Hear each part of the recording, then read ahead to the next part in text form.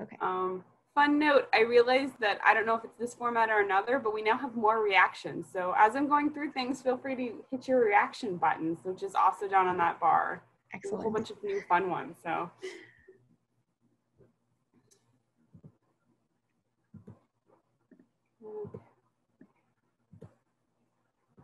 Okay, hopefully you guys are seeing my screen now. Yep, we can see your screen. Okay.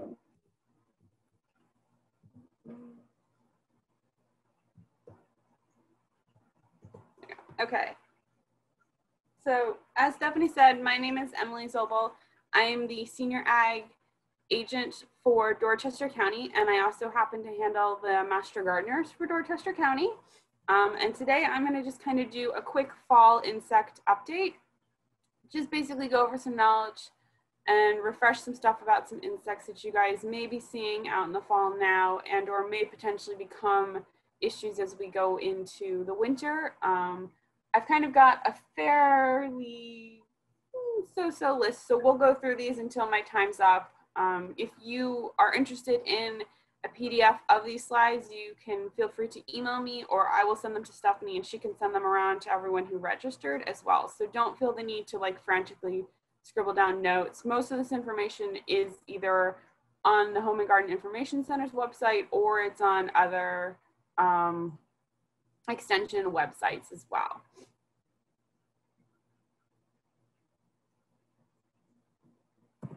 Okay, so some good general tips for you guys, and this is both for fall and spring and basically throughout the year, is as you're getting ready to put in your fall landscape plants, if you are getting new ones, make sure to check them closely for insect pests. And this would be things like mites, this would be things like scales. Also, as you're getting ready to bring in any of your less hardy plants, inside you also want to do a thorough check. I'm not going to talk too much about household pests, but I know this is the prime time when we start bringing in our more delicate plants. And the last thing you want to do is bring in a whole bunch of those outdoor pests into your house and then have to deal with any of those as you go forward. No matter what chemical you are using, even if it's organic, please always read and follow the label and the directions. This is going to tell you how to use it safely and properly and effective. If you are having a hard time reading the label on the actual container because it's super small, just Google the name along with label and you will be able to find a PDF copy online, which will be nice and big and you can print it out and take it with you. If you are having trouble with that, reach out to your extension office and we can help you find the label so that you guys know how to use these chemicals effectively. If you are not comfortable using these chemicals, then reach out to a arborist or a landscape company, and there'll be sometimes when I say that might be the smarter thing to do, because particularly if you are doing something when we're talking about scale insects or mites, if you need a systemic insecticide that needs like a drench or something like that, those are rather difficult sometimes to measure out because you have to take the girth of the tree into consideration. So I actually recommend going to an arborist or to an actual pest control company to do those, just because if you do them wrong, then they either aren't going to be effective or you have the potential to poison some of our beneficial pollinating insects later on.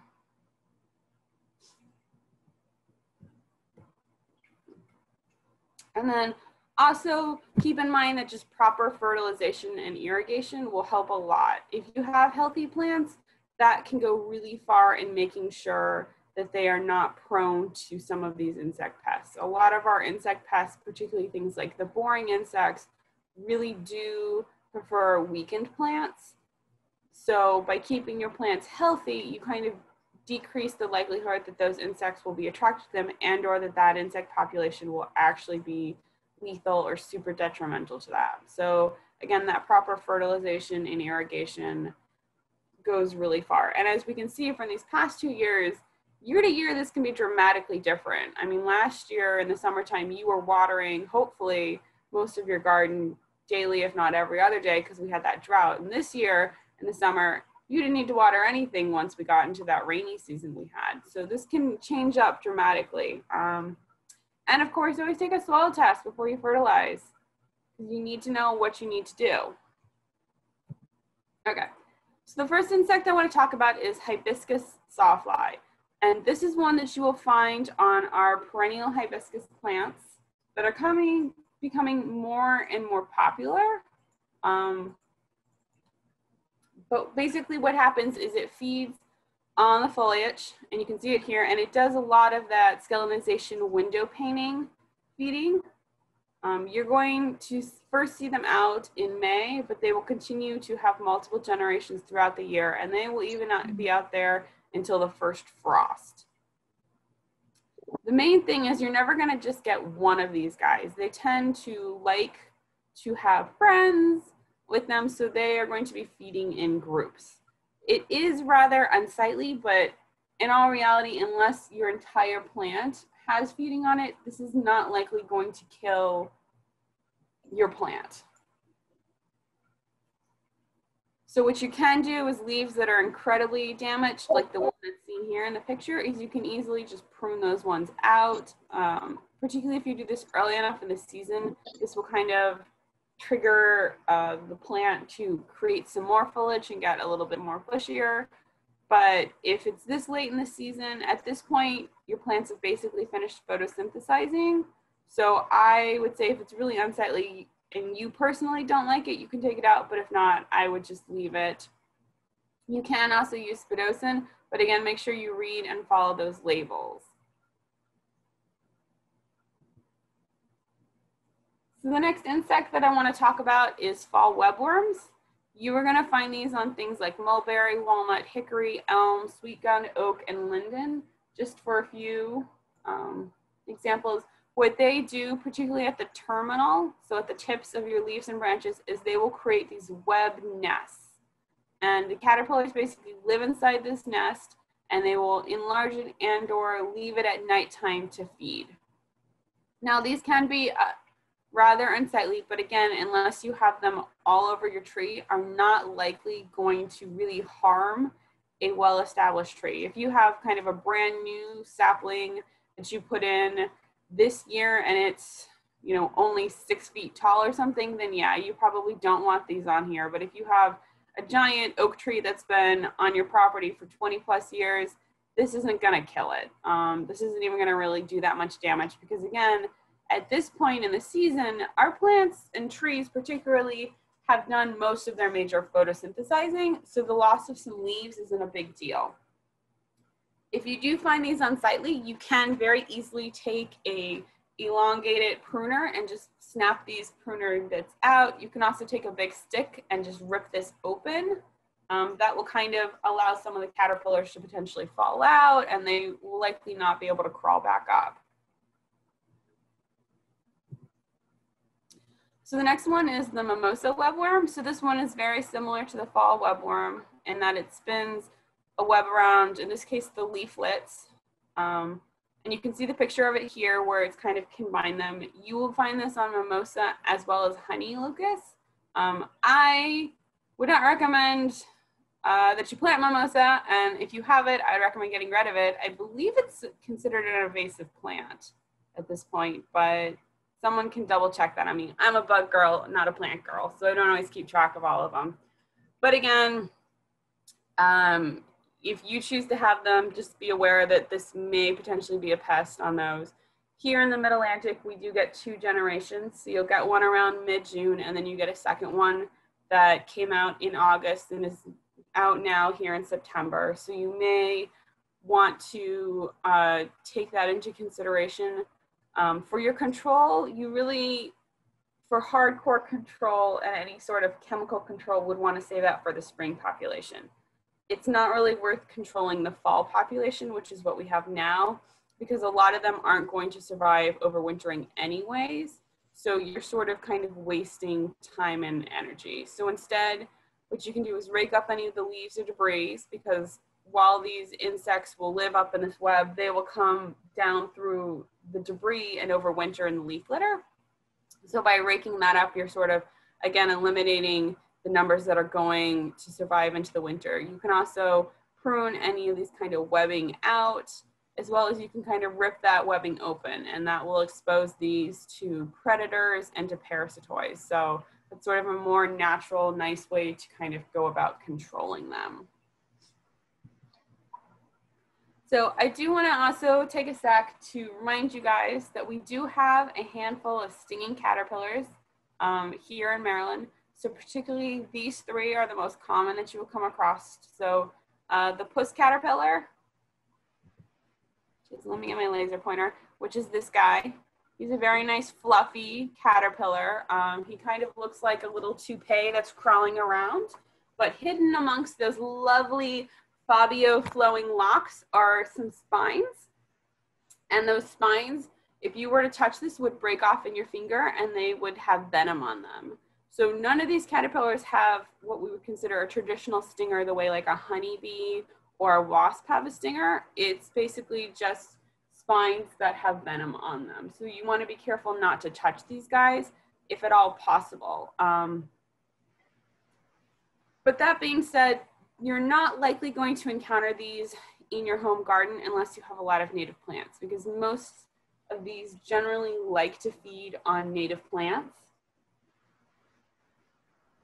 more so than they like our more commercial ones. So the next one is this one, which is the saddleback caterpillar. And he's only about 1 inch to 1.5 inches in size. And you can see he gets his name because he's got this little saddle sitting on his back, but it's pretty obvious that he's got lots of spines on him. And I will say I have been stung by one of these guys, and it was not a fun experience. I was working in a cornfield and got smacked in the leg, and it stung me through my blue jeans. So again, they can get you a pretty nasty one. And I had a pretty nasty, itchy, blistery rash for about a few weeks.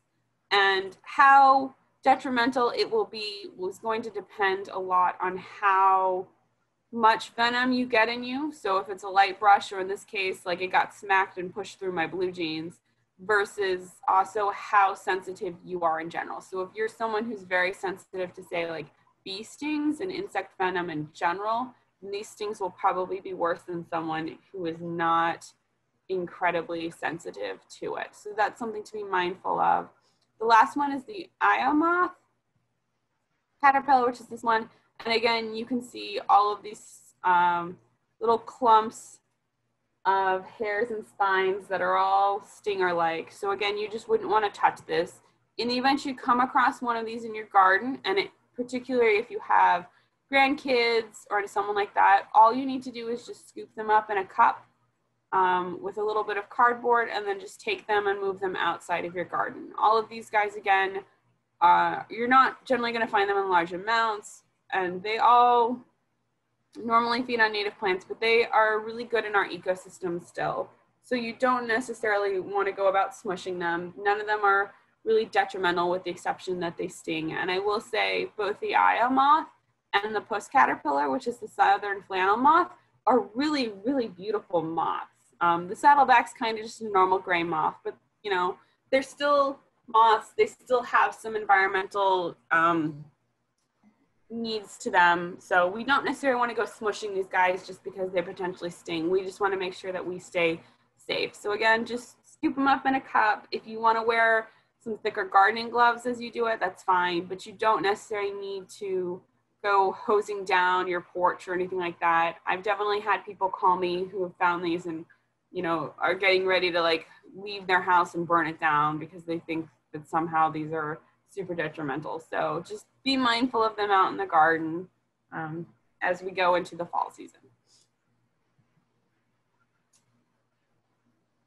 So one of the other caterpillars that you will find out during this time of year, you're not likely going to see, but because they are inside trees, but this is the banded ash clearwing. So this is one of the clearwing moths, which happens to be a boring moth. This should not be confused with the banded ash borer, which is in fact a beetle. This is a caterpillar, so you can see up here in the picture. And you're particularly going to find these in ash trees. They occasionally will get into some other trees, but for the most part, if you're only going to really find these guys in ash trees. So if you have ash trees on your property, you may want to take some time to walk around and inspect them over the next few weeks to see if you potentially have these. And again, this is a great example of if you have a tree that is stressed, these moths will kind of clue in on that, and they're going to choose a stress tree over a non-stress tree. So the best thing that you can do is, if you're noticing these or any borers around any of your trees, is to go get that soil test and then make sure that your tree is as healthy as possible. So the adults will emerge in the fall, they'll mate, and then the female will lay her eggs on the bark of the ash tree. The larvae will then hatch out and will chew its way into the ash tree and will live and overwinter in the ash tree. They will pupate next year, and then they will emerge in the fall next year. So they spend the majority of their life inside that ash tree, which makes controlling them very hard, because the likelihood of you getting any kind of real chemical on them or anything like that is slim to none. You can potentially do like the parasitic nematodes, but you're going to have to find all the holes and basically squirt those straight in. So again, the best thing you can do is just keep your trees healthy. So some signs that you have these guys will be dieback taking place, and this can be on one specific branch, or this can be across the whole tree. Generally speaking, if it's across the whole tree and you're having lots of borer holes, your tree is probably past the point of really being able to save, and you'll likely have to take it down. But by increasing its health, you can keep it alive a little bit longer. Particularly with those holes, these are going to be slightly larger than your boring beetle holes, but they still should only be, you know, like about dime size. The clue that you've got these instead of, say, the banded ash borer or the emerald ash borer is you're going to, one, see lots of frass, because these guys tend to push their frass back out. So that's going to be like a sawdust-like substance, and you'll see it either sticking out of the holes or you'll see it around the base. The other thing that gives you a clear giveaway that you've got these versus any of the beetle borers is that when they go to pupate, they have their pupation case right at the exit hole, so that when they are done pupating, they can literally fly back out as a moth. So if you check holes and you're seeing this, so this is their exoskeleton from pupating, that's a dead giveaway that you had clear wing borers and not any of the beetle borers instead. And again, control for these is going to be really difficult. So the best thing that you guys can do is to just keep your plants healthy.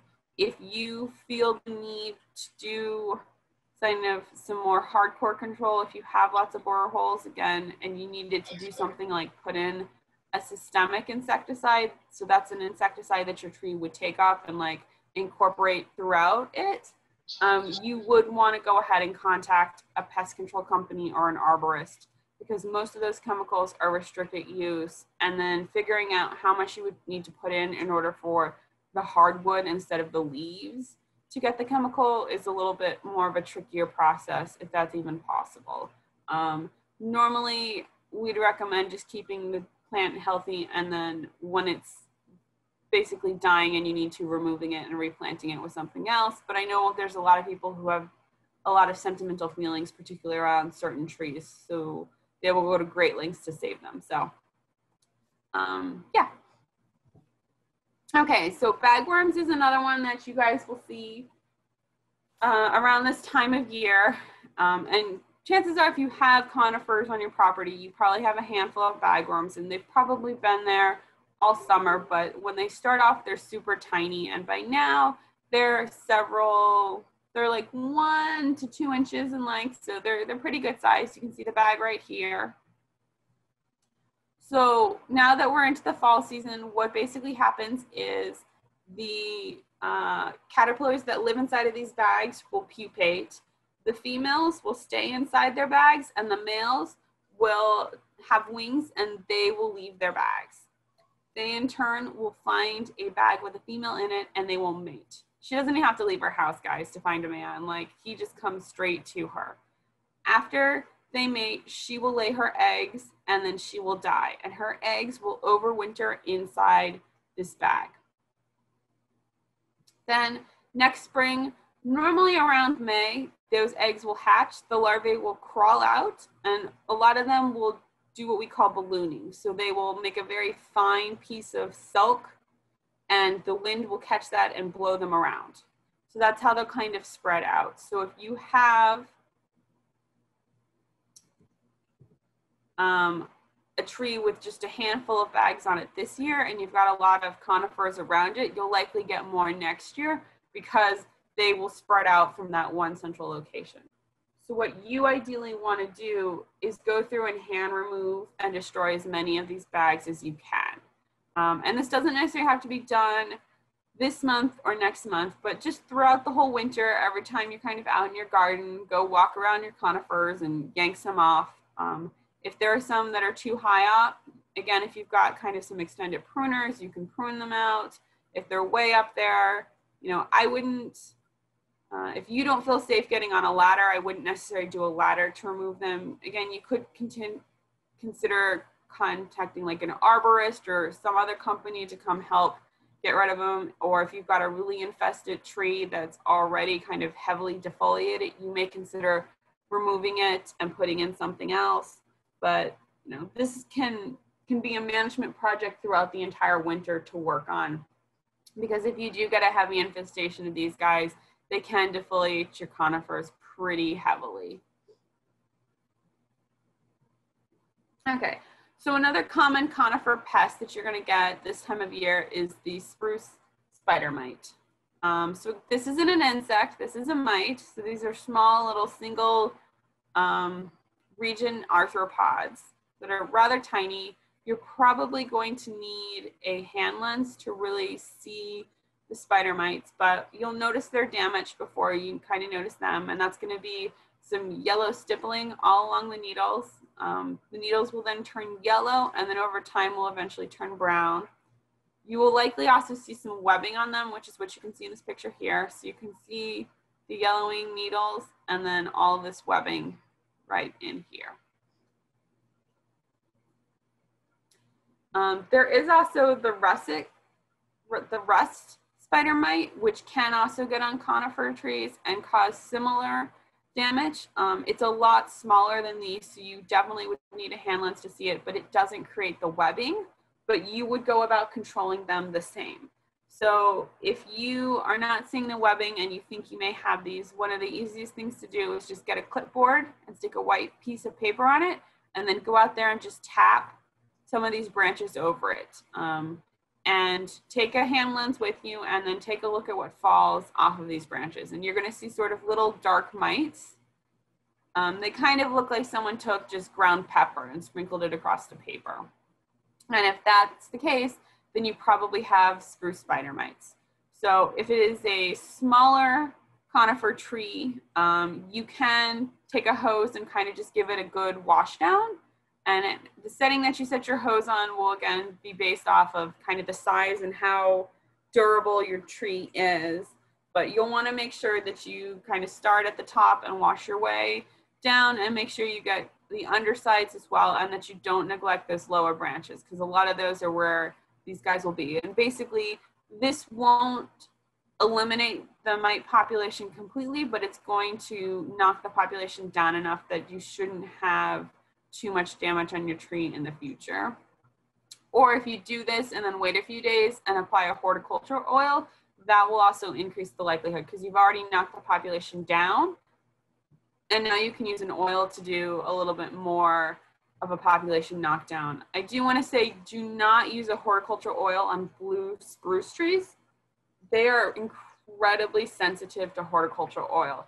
So if you do use that on blue spruce in particular, it will likely burn the plant, which is worse damage than the spider mites ever would have caused in the first place. So do not use it on that. You could use like a horticulture soap potentially on it, or something else. The water in particular is really great just for the blue spruces. Okay, so now I'm gonna move into talking about some scale insects. And I do wanna take a sec to just talk about how to go about controlling scales in general, just because if not, I'd be repeating the same instructions on every single slide. So if you have areas that are heavily infested with scales and it's just like the twigs or one branch, consider pruning that out. That's a really nice, easy way to kind of get rid of them that's not very time consuming. You can also wash any reachable branches or the trunk with a mild soap solution and a soft scrub brush. This is a great activity for kids and grandkids too. You just say like, we got to go out there and wash our trees. If you have soft scales and they're making honeydew and sooty mold, washing can also help to remove that off of your plants as well. So you do want to treat scale insects when the crawling stage is active, and that's when you would use something like a horticultural oil or an insect growth regulator for it. And all the insects or all the scales I'm going to talk about next are all ones that are going to be active now and or active in the winter, which is why I'm talking about them now. You can potentially use dormant oils, which are basically a higher concentration of a lot of the horticulture oils. And you would want to apply those sometime during the fall. Normally you want to wait until it gets a little bit colder. So those would normally get applied in like end of October, beginning of November. And then again, a second round in that late winter, early spring, February and March. And what these particular do is the higher concentration during that winter time will kill any of the overwintering nymphs or the crawling stage. And then again, if you do have some really heavy populations, you can do a soil drench of a systemic insecticide next spring. But again, I would recommend, rather than trying to do those on your own, that you contact a landscaping company or an arborist, because they can be a little tricky. And particularly with the springtime ones, if you don't time it right, that systemic insecticide can potentially get pushed into the pollen and nectar and can hurt some of our pollinators. So you really need to get the timing right if you're doing soil drenches with systemic. So again, that's a little bit better just to contact a specialist for. Again, when using any of these things like the horticultural oil or the growth hormones, or even the dorm oils, read and follow those instructions. Those are a law. By purchasing the chemical, you've agreed to follow those instructions. So do read the complete label and follow them. And again, if you're having a hard time reading the label because it's super small and you need a larger copy, reach out to your extension office. Again, you can easily Google the name of the chemical, and all companies will have the labels saved on their website as a PDF. Or if there's a phone number, you can always call the phone number and ask them to email you the PDF of the label. Okay. So the first scale insect I want to talk about is the tulip tree scale. This is going to be a pest on yellow poplar, tulip tree, magnolia, and linden. It's about 6 to 7 millimeters in diameter. It's oval and convex. And it has a distinct rim around it, which I'm not sure if you can really see, but like when you look around the edges here, you can kind of see it's got like a little bit of a marking here. So they're flattened, but then they have like a little bit of a rim to them. So like here's the concaved part, and then this bit right here where the highlighter is the rim. They can be in like a grayish green color or in this pinky orange to a yellow tone. So what you're seeing here is the pinky orange color. The crawlers or the nymphs will be dark red when they hatch, and then they'll turn to a gray color later on. And if you were to scratch these guys open to try to figure out if they were alive or dead, if they are alive, the female is going to have like a pink orange coloration to her, which is both her internal fluids as well as potentially any eggs underneath her. So she has laid her eggs, and her crawlers will be hatching sometime between late August to early September. So now would be the time, if you have a tulip tree, to go out and check to see if you have them. You'll probably need a hand lens to see the crawlers, but you can also use something like double-sided tape around some branches to see if they're out there, to figure out whether or not you need to treat or not. So, and then here's just a zoomed in picture. So these are the females, and you can see all these little gray dots here. These are the crawlers. So they are very tiny again. So you likely want to pull out that 10x hand lens to take a look at them. Okay, so the white pinnacle scale is also active right now. And this is one that you're going to find on a wide range of host plants, a lot of your prunus species, so things like cherries and peaches and those stone fruits. It tends to really like those. You're also going to find it on boxwood, which you should just rip out anyways. I am notoriously known for not liking boxwoods, so I would tell you to take it out and replace it with a nice native bush. But nonetheless, if you are really in love with your boxwoods, check them out for these. You're also going to find this on cherry laurels, red twig dogwood, anonymous, magnolias, and privet. And the adults are going to be round, and they're normally going to have a yellow or brown dot. So here's our adult scale. So you can see her. She's kind of, she's round, a little kind of clam-like shape, and then she's going to have this brown and or bright yellow dot, which is right there. The crawlers are normally pinkish in color, but they can be off a little. So like in the picture here, these are more yellowy in color, but they can be pink. We do get 3 generations here, which is why you can get kind of these larger outbreaks like what you're seeing on this plant here. So the first generation will be in May, and then you'll get another one mid-July to mid-August, and then the final one will be near the end of September. So again, now would be the time to go out there and check and see. You can try to knock down the population as it goes into overwintering. This is also, you could hose this down to try to get off some of these older scales and so forth.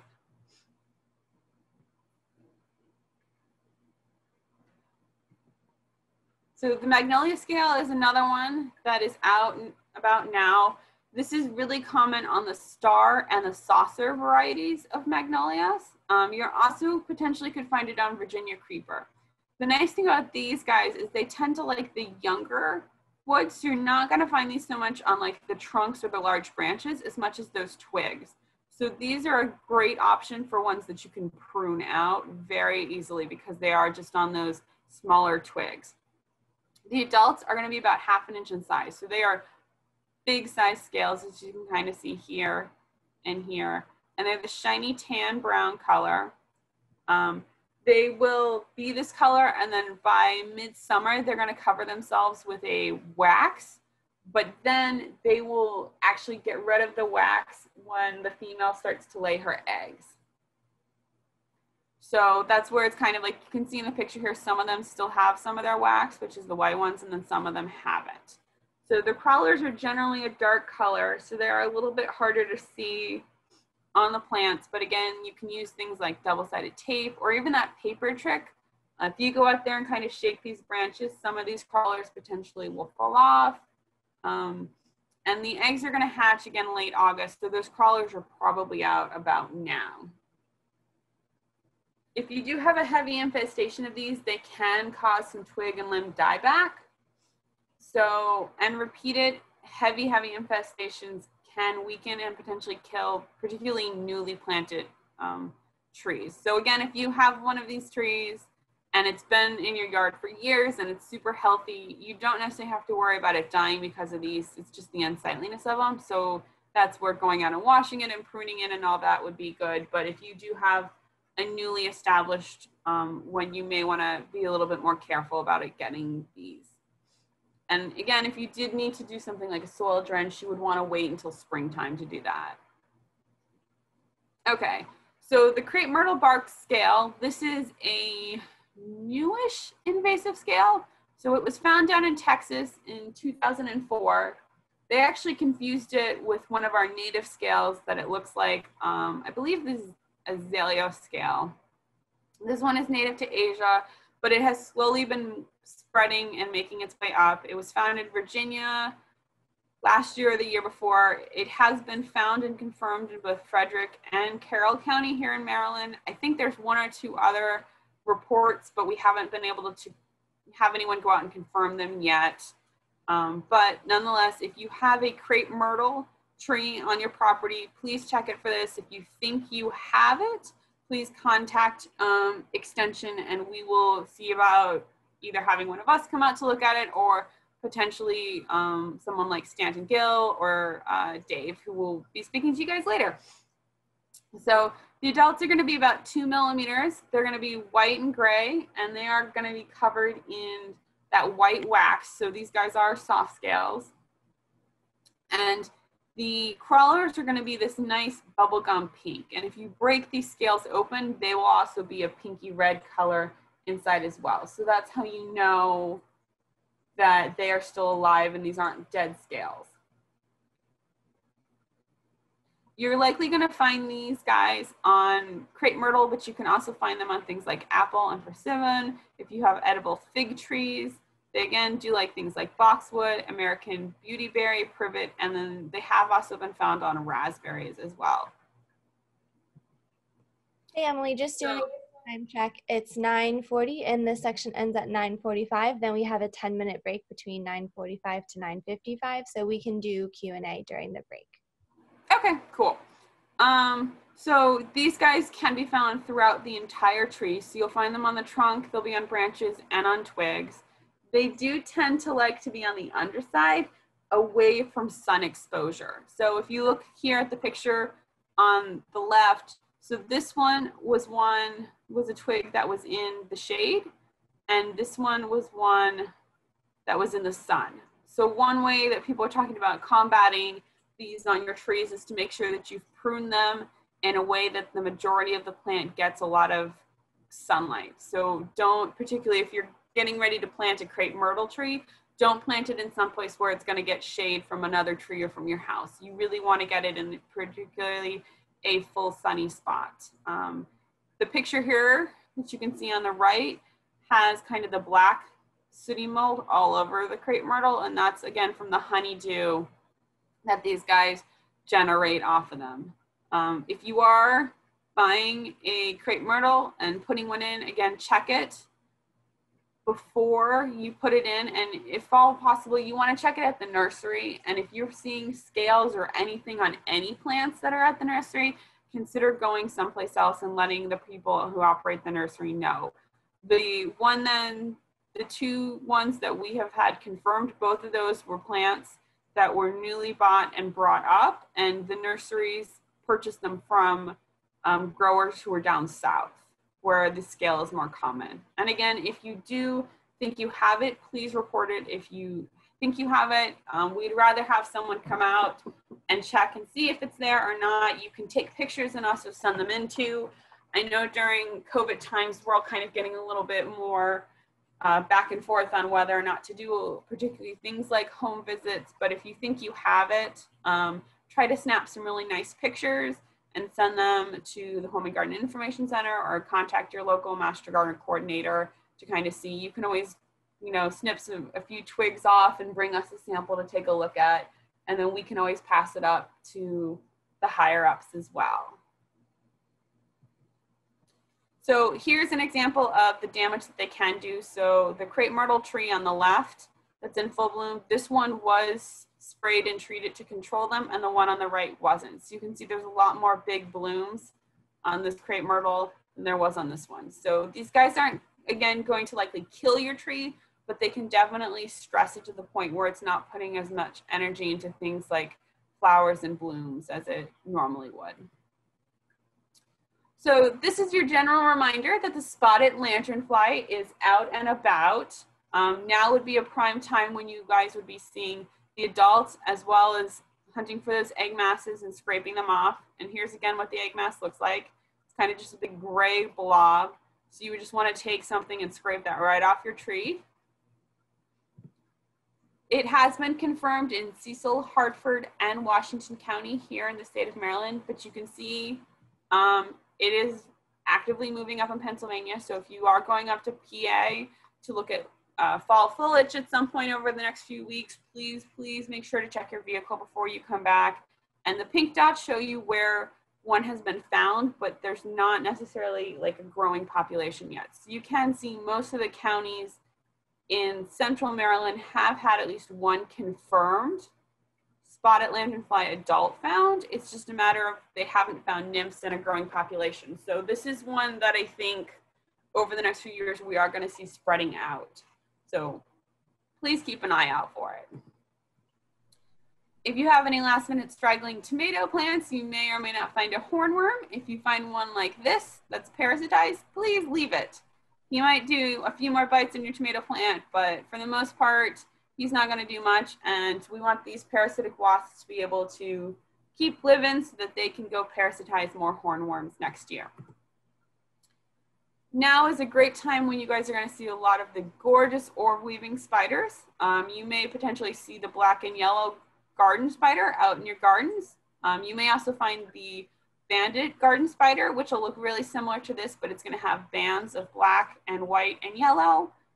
Next to your house, particularly near where lights are, you might find things like the cross orb weaver or the Hertz orb weaver. We also have the marble orb weaver here. These guys really like to build webs late in the evening by lights so that they can catch a lot of insects that are getting attracted to your lights. So if you do not want these potentially near your entrances, one thing you can do is make sure that you turn off your lights when you go to bed, and that will deter them. And you can also just take a stick or a broom or something and just knock the webs down, and the spider will go find another place to build her web. Now is also an awesome time where your black-tailed swallowtail caterpillars are actively going to be feeding on things like dill and parsley and fennel and Queen Anne's lace. So you can go out there and take a look at them. I think they're really fun and fascinating. You don't, however, need to get super worried about what to do if they eat all of it. By the time they normally have finished eating all of the plant, they are ready to go pupate, and they will not pupate on the plant. They tend to crawl and find some shrubbery to pupate in. So don't get too worried. I know I had someone last year who called freaking out because all of the black swallowtail caterpillars ate all of her dill, and she was going to the stores and buying it and putting it out there in jars for them. And you guys don't need to do that. Remember that these guys are wild animals, but they are really fun to kind of go out there and look at. Kids generally kind of like to study them. So if you have parsley or carrot or celery or fennel or dill or Queen Anne's lace nearby, go check it out. You may or may not have some black swallowtail caterpillars. And with that, if anyone has any questions, I'll be happy to take them. Awesome. So we do have a lot of questions. Just for everyone, we are technically on our break right now until 9:55, and then we'll come back with Kurt Vollmer for the weeds presentation. But for now, through the break, we're going to go through all the questions from Emily's presentation. So starting out, we had a question, so a lot of comments about the sawflies. A lot of people said that they saw less sawfly activity when they had more nesting birds in their garden. We had a question about, should we feed sawfly to the birds in our feeders? So I wouldn't say that you actively need to like gather them up to put them in your feeders. If they're there and the birds want to eat them, the birds will find them. If, you know, you might try moving your feeder a little closer to where you are finding the sawflies, or you may decide like, okay, I'm not going to feed the birds for the next 2 days with the hopes that they will go out and find sawflies and eat the sawflies instead of the bird seed. Because you've got to realize like the sawfly is like a healthy vegetable for the bird, and like the bird seed is like a chocolate cupcake. Like, are you guys going to eat broccoli, or are you going to eat a chocolate cupcake? Makes sense. So, you know, and it's broccoli that I have to walk over to hunt for too. So if you really kind of have them and you'd rather have the birds prey on them, I would recommend maybe stop feeding the birds for a few days and see if they will move over and do that as well. Awesome. But I wouldn't recommend hand picking them off and like putting them in the bird feeder for the birds. Got it. Okay. About what date should the leaves be raked up in the spring? I think this is in regards to caterpillars. It's back from the beginning of the presentation. So as soon as the leaves start dropping, I would actually rake them up. Okay. So I know a lot of people like to use leaves for mulch around plants, but I would recommend when you have ones like that where the mulch is ideally where they are actually overwintering, ideally you want to rake them up and then go back and use either leaves that are not potentially contaminated with them, and or just use kind of normal mulch instead. Okay. When we were talking about the stinging caterpillars that we have in the area, someone wanted to know how large they are. So Most of them are about an inch or so. The Aya moth, I believe, is more like 2 inches. The puss caterpillar is about the size of, like, well, so the saddleback is about the size, saddleback's about an inch. They're rather tiny. The puss caterpillar, I think, is about 1.5 inches. And I want to say the Iowa one is the largest out of all of them. None of these guys are like hickory horn devil size though. So none of them are like, you know, the size of your palm. Okay, great. We have one question. Someone noticed a white caterpillar on my red sweet potato vine, which appeared to be eating my plant. Do you know what type of caterpillar it is? So I just off the top of my head, I wouldn't be able to tell you what it was. If you want to email me a picture, I can do my best to try to identify it. This late in the year though, if it's just one caterpillar munching on your vines, I wouldn't be too worried about it because again, your vines have done most of their photosynthesizing. You're probably going to be digging up your sweet potatoes in the next month or so anyways. So I wouldn't be too cautious about it. But if you really do want it identified just for the sake of knowing like what you're feeding, you can send me a picture or you can submit it to the Home and Garden Information Center. They have a pretty good team with doing insects. So. Awesome. And we had a question about the host plants. I think it also referenced to those stinging caterpillars. So they feed on a variety of native shrubberies and trees. I would have to look up each one separately. So if you're really curious, you can shoot me an email and I can get you that. But in general, they tend to just be generalists on a lot more of our native plants. Cool. Okay. And then how do you treat a caterpillar sting if you happen to get stung by one of those? So you would sort of want to treat it the same way you would treat kind of a bee sting. So if you happen to get it, I would actually recommend taking something like duct tape and putting it over the sting to try to pull out any potential stinger that was in there. It's not like a bee sting where you can really scrape it out easily. And then you just want to wash it with like cold water and soap, kind of pushing against it in multiple directions to try to get any remaining like sting out of that. And then you could put a cold compress on it and then just take something like an inflammatory to deal with kind of any swelling or stuff like that. Obviously, if it's swelling up and is super irritant or you're having a severe allergic reaction to it, then I would recommend going and seeing a medical professional about it. Yes, always good advice.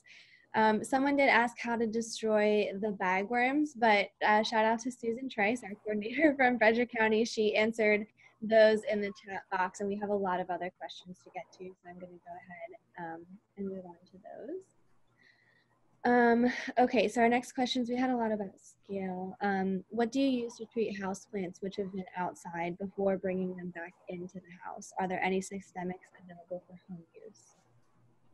So I don't necessarily treat them with much. I tend to wash them down to the best of my ability. So I will take them over and set them on kind of my porch, and I will just wash them down with like some normal water. I'll mist them down with maybe something with like a little bit of an insecticidal soap. And then when I bring them in, I tend to put them in, I have 2 bathrooms in my house. So I'll put them in the bathroom that I tend not to use, and I'll close the door and just keep them in kind of self-isolation for a few weeks. So if they do have something like spider mites or a scale or something like that, I have it mildly contained. I'll put some yellow sticky cards in there as well if they have something like fungal gnats. But that's nice. I know there are some people that will put them in like clear plastic bags, and then they'll knot like the tops, and they'll bring them in like that and leave them sit. But if you have larger plants, that's not always the easiest thing to do.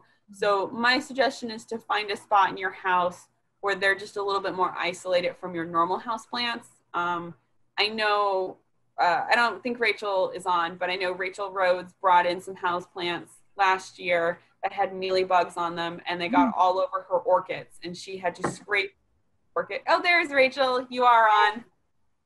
Yeah. So if you want to know about scraping mealybugs off of plants, you can contact Rachel, because she will tell you all about the great drama that is cleaning those off. And I know those came from a Christmas cactus and not from outside, but it's the same sort of principle of just making sure that you're bringing clean plants into your landscape and into your house.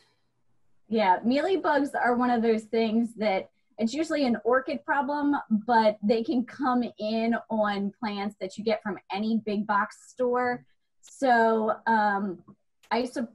ethyl alcohol works really good, and a little tiny paintbrush, and that's what I would do. Every 7 to 10 days, I would paint my plants down with ethyl alcohol. And I made a little game out of it with our toddler. So he would sit there with a flashlight and hold it, and we would just paint everything down just to get rid of them. And I still haven't gotten rid of them. It's been over a year. So. My goodness. Thanks, Rachel. Good to see you. So, yeah, and if you're not emotionally attached to the plant, and it might sometimes be cheaper to take like a clipping or a cutting and repropagate new ones inside and let the whole big plant kind of go. But you can kind of, you know, use your best judgment, guys. You guys know more about plants and insect control than you think you do. Awesome. So thanks, Emily. We are at time. We do need to switch over to Kurt's presentation. So folks, if your questions didn't get answered, Jean has put Emily's email in the chat box and also the link to the Ask an Expert service from HGIC.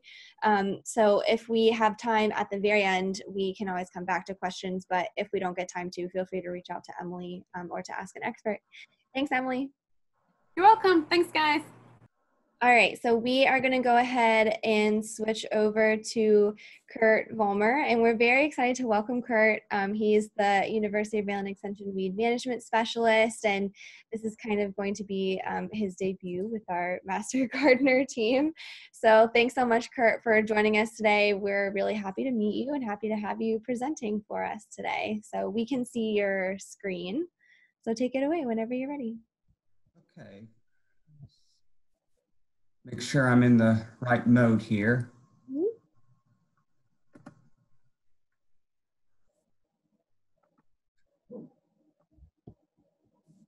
We're seeing in presenter mode.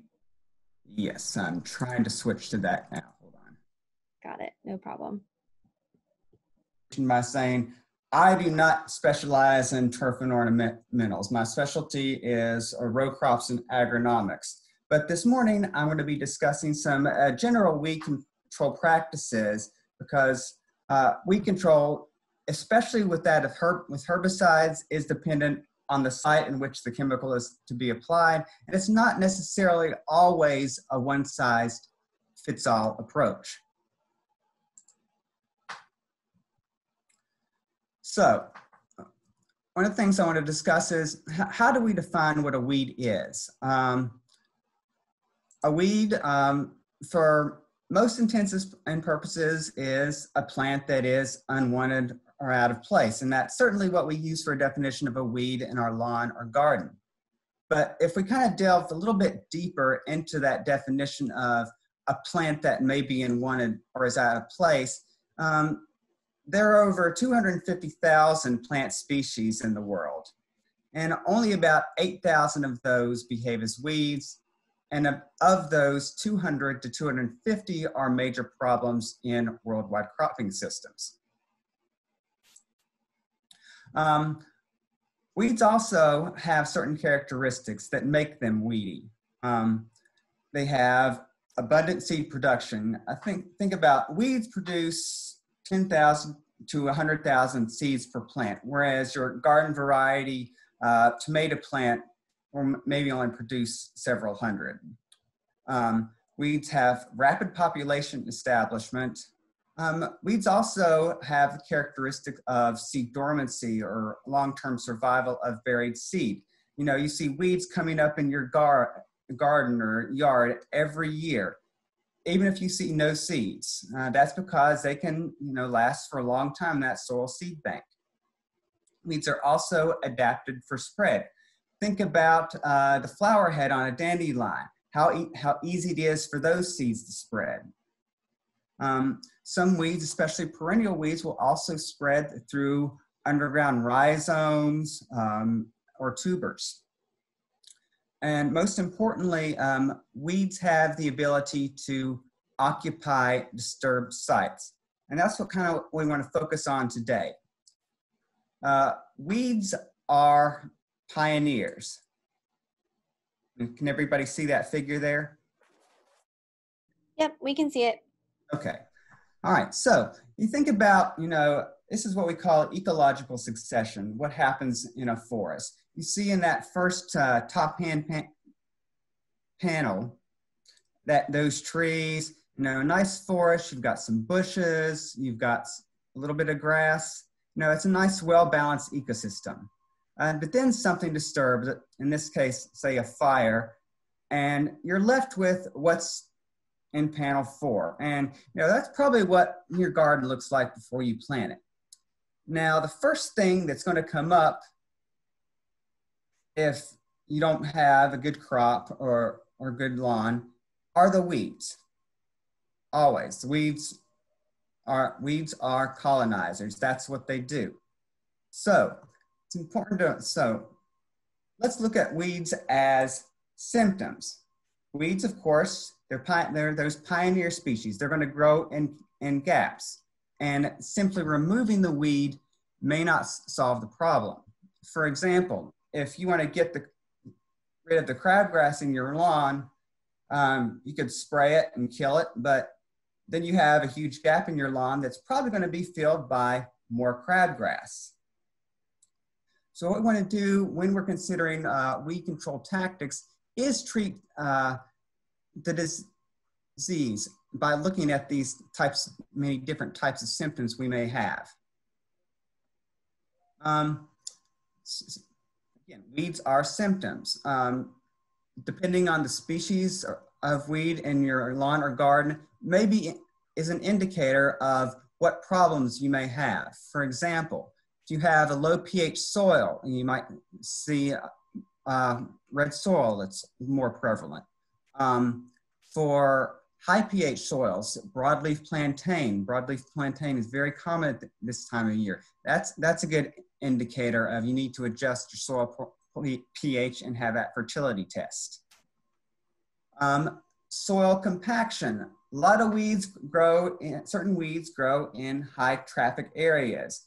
If you have a gravel driveway, footpaths, things like goosegrass, you see a lot of that in high traffic areas. I've also seen a lot of pineapple weed, again, growing in driveways and sidewalks, those types of areas. Weeds can also be indicators of poor drainage. Yellow nutsedge and Virginia buttonweed both like to grow in moist, damp areas. Another example of poor fertility are clovers in your lawn. Now, clovers are legumes, and legumes, of course, they fix nitrogen. So they're more apt to grow in low fertility areas than a turf or garden species that requires a little bit more nitrogen.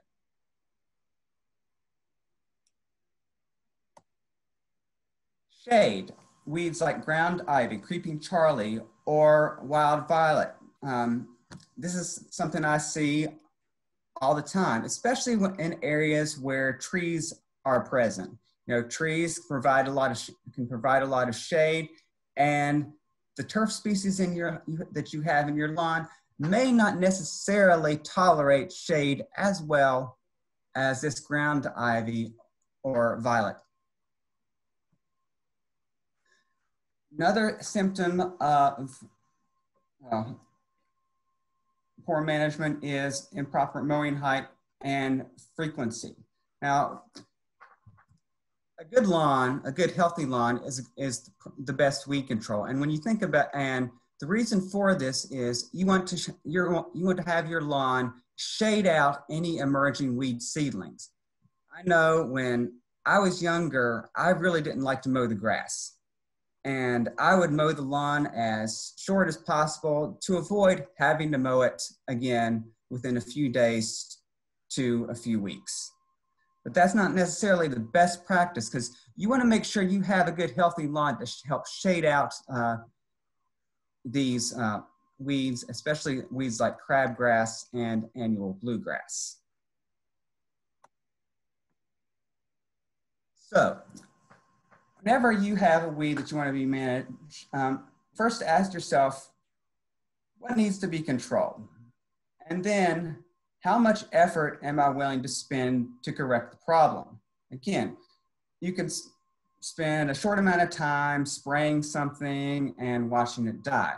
But if you want the problem to really be solved, you'll have to put a little more effort into it. Give a little bit more of an ecological approach. So here we have what's called an integrated weed management plan. And these are the basic weed management tactics that I use for what I do with crops and vegetables.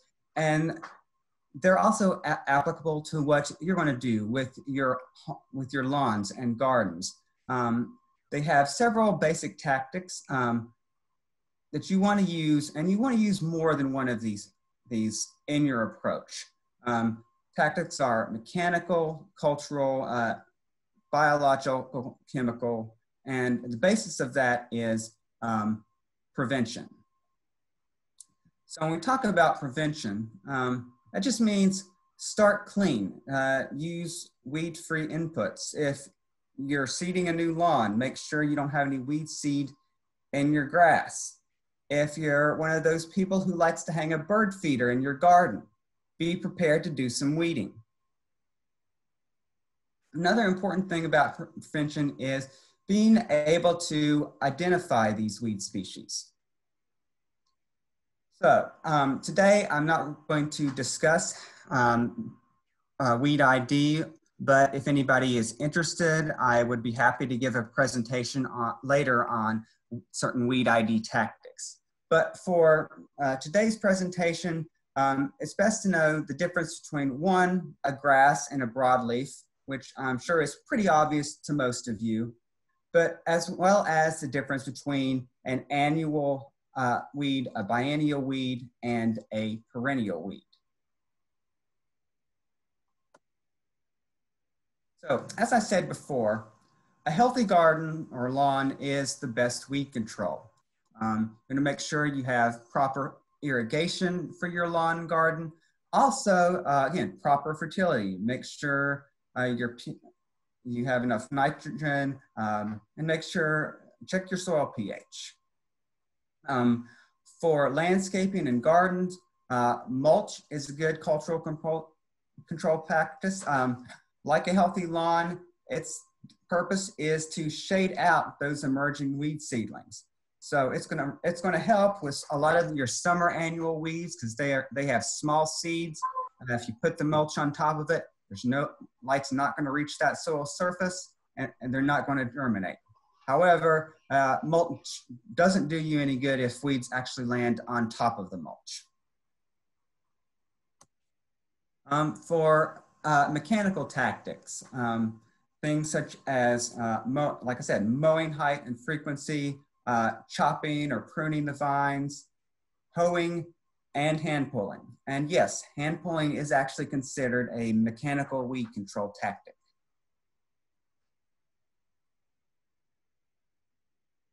For the next few minutes, I'd like to focus on herbicides. Of course, we have chemicals that are both synthetic and organic. Herbicides can be applied either pre-emergence or post-emergence. For pre-emergence herbicides, they need to be applied before the weeds emerge. They don't do any good once you see that little cotyledon pop up. Synthetic herbicides usually provide a lot of some residual control, meaning once you apply it, you might get 2 to 4 weeks of weed control. Examples of those are Balin, Dacthal, and Pendulum. A pre-emergent organic herbicide that's available is corn gluten meal. Post-herbicides, these are herbicides you sprayed after the weed comes up. For synthetic, examples are like 2,4-D, dicamba, and glyphosate. For organic, you have things such as vinegar and botanical oils. a good difference to remember between synthetic and organic herbicides is a lot of synthetic herbicides can be contact or systemic, while organic herbicides are basically contact only. And when I say when I just talk about a contact herbicide, I mean it's only going to kill what it touches, whereas a systemic herbicide will enter a plant and move around throughout the phloem and throughout the xylem. Synthetic herbicides are also selective. Things like glyphosate or things like 2,4-D will kill your broadleaf weeds, but won't touch your grasses. However, these organic herbicides, vinegar, botanical oils, they are non-selective. They will kill whatever they touch. Again, contact herbicides, it's only going to kill what it touches.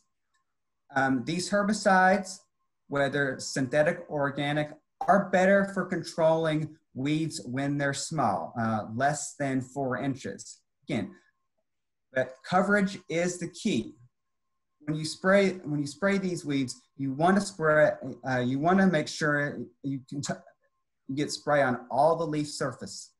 And these contact herbicides aren't necessarily very effective against perennial weeds where you need a herbicide to be translocated within the plant. Systemic herbicides, on the other hand, they can be translocated. These systemic herbicides, like glyphosate, will control larger weeds, but still spraying them smaller does provide more effective control, and they are effective against these perennial weeds.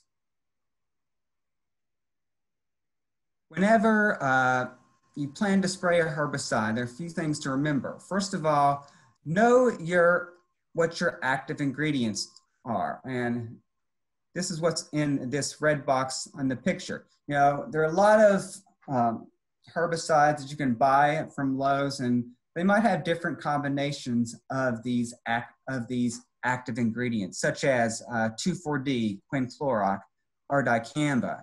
And when we make recommendations, we kind of make our recommendations based on what the active ingredient is, because there's so many different products available. You want to find an active ingredient that's going to control that type of product or type of weed. Second is know your lawn. Know what type of grass you have, because certain herbicides just can't be used on all types of grasses, and the same principle applies to your garden.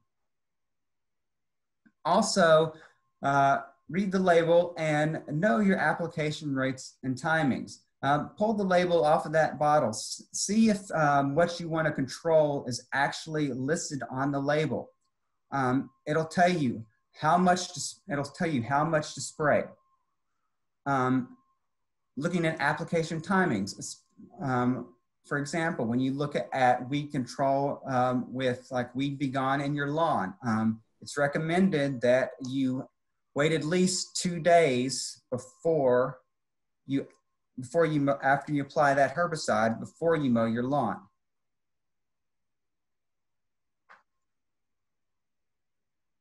Another thing about spraying herbicides is knowing the weed's life cycle. I mentioned before, you have annual weeds, biennial weeds, and perennial weeds.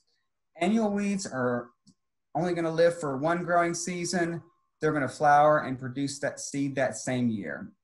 Examples are crabgrass and spotted spurge. Biennial weeds, they're going to form a basal rosette the first year and mature and produce flowers and seed the second year. Biennial examples are musk thistle and wild carrot. And your perennial weeds are going to live multiple years. They're going to produce from tap roots, rhizomes, and tubers, not necessarily just from seed, such as dandelion and nutsedge species. Now, with that, different weed life cycles will have optimal herbicide application timings. For annual weeds, both summer and winter annual weeds, you want to spray these weeds prior to flowering. You don't ever want a weed to go to seed. So for summer annual weeds, this usually means spraying the weeds in late spring or early summer. And you may have to retreat these weeds before they reach 4 inches tall. With biennial weeds, that's different. The optimal spray timing for these weeds, again, like your musk thistles, is late summer or fall. For the seedlings, then you want to spray the rosette in the fall or early spring. The problem with biennial weeds is once the weeds begin to bolt, and bolting means that bolting is when it shoots up that flower stalk, your chances of control with herbicides are reduced. For herbicide timing with perennial weeds, again, you want to kind of rely on those herbicides that are going to translocate. And with perennial weeds, the idea is to get that herbicide translocated down into the root system where it will cause more damage. So you want to spray your perennial weeds in the early bud stage or in the fall, when that herbicide is more likely to be translocated into the taproot. So for the remainder of this presentation, I'm just going to discuss some of the weeds that I've been seeing around and some basic control tips on how to control them. One of these weeds, of course, is yellow nutsedge. And yellow nutsedge is a perennial weed. It produces from these tiny little nutlets you can see in the soil of this picture here, and through rhizomes. Nutsedge control in lawns, maintain a dense turf. Make sure you have enough turf to shade out those emerging nutlets. And yeah, don't mow your grass too short. If you have yellow nutsedge in landscape beds, you can hand pulling is an option, but you want to make sure you remove the entire plant. You need to get the rhizomes, nutlets, and all. Herbicide applications are optimal in the spring or early summer. Using herbicides with the active ingredients halosulfuron, marketed often as sedgehammer, or sulfentrazone, marketed as ortho nutsedge killer, among other things. Broadleaf plantain. This is a weed I showed earlier. This is a perennial weed. This is another weed that you can then be managed by maintaining a dense turf stand, also relieving compaction by aerating the soil and improving drainage.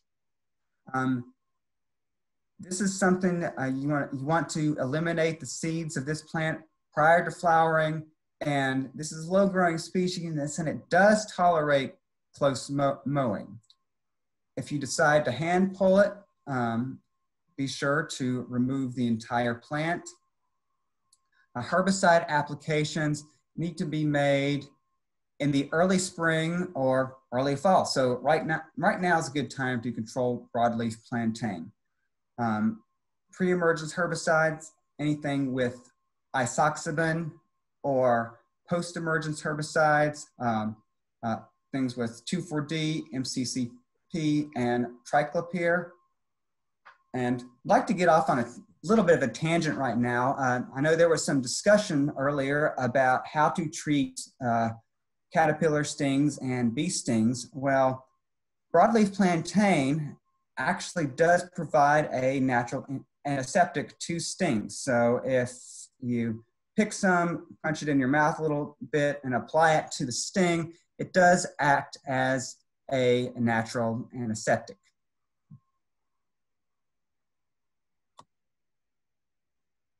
Spotted spurge. You know, a lot of you probably see this in your flower beds and your sidewalk. It's a very common weed this time of the year. It is a summer annual.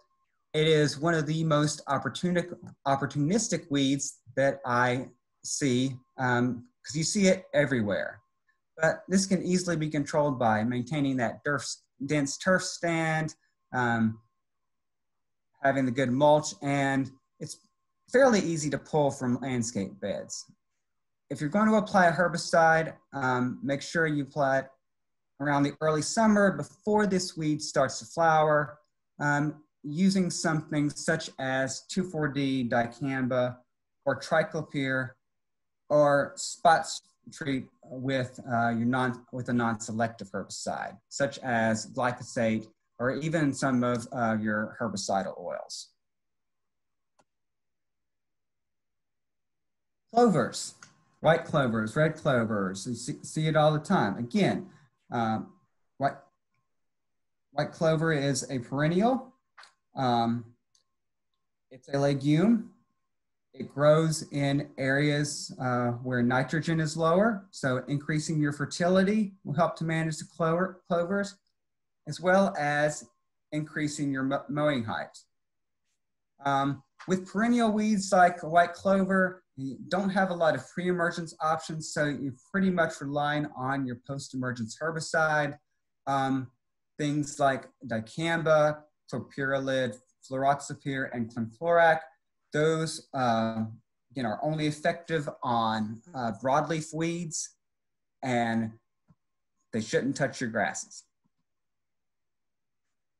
Common Lespedeza is an annual. It's also another legume species, so the same principles that apply to clover management can also apply to Lespedeza management, maintaining that dense stand, making sure that you have good fertility. Post-herbicide options are basically the same. 2,4-D, dicamba, triclopyr, MCPA.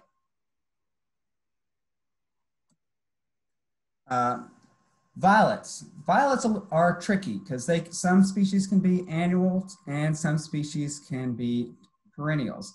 Again, violets are something that tolerates shade and moist soils. But now is the time to control these weeds with herbicides. Sequential applications will probably be needed. With violets, you want to use something that contains triclopyr or triclopyr plus 2,4-D or dicamba. Ground diving. As I mentioned before, this weed is also known as creeping Charlie. It is often commonly mistaken for common mallow. However, creeping Charlie is a member of the mint family. If you look at this weed, it's going to have square stems, and if you crush it, it's going to kind of have a minty smell to it. This is another species that tolerates shade, wet soils, and poor fertility, but now's a good time to control it. Fall herbicide applications, triclopyr plus 2,4-D or triclopyr plus dicamba in your lawn. For gardens, you can spot spray glyphosate. Borax is also another option, and yes, I'm talking about borax as in laundry detergent. That can be applied to control creeping Charlie and turf grass.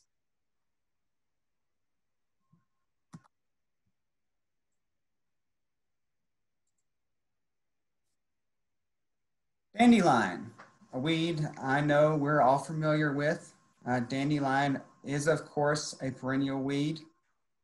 Dandelions can be managed by, again, increasing your mowing height. Make sure there's enough dense turf stand to keep that weed out. Fall herbicide applications now.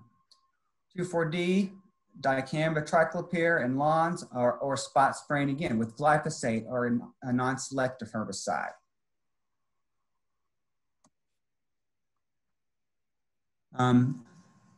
Your annual grasses, such as foxtail crabgrass, and goosegrass. Competitive lawn, I'm going to say it again, increase your mowing heights to 2 inches or greater. You also want to aerate, have the proper irrigation and fertilization to make your lawn more competitive. For irrigation especially, frequent light watering encourages shallow rooting and promotes a weak turf grass stand. It also encourages the germination of crabgrass and goosegrass seeds that are located on that soil surface. Pre-herbicide applications. Annual grasses can be managed with these, but it's really tricky as to when you apply these herbicides. Those applications need to be made in the spring before the earliest expected germination period. And for annual grasses, that's usually when the soil temperature reaches about 55 degrees. Pre-emergence herbicide options for these weeds, things that contain benephin, oxidizin, pendimethalin, or if you're going for the organic approach, corn gluten meal. Post-herbicide options, again, are things like quinclorac, inoxaprop, DSMA, MSMA, or spraying with glyphosate or a contact herbicide. Japanese stiltgrass, not always necessarily a problem in lawns or gardens. It's becoming a lot more of a problem in natural areas now. It is an annual species. Like most cultural tactics, you want to maintain that dense lawn. If you do a mechanical tactic, hoeing or pulling this weed before seed drop.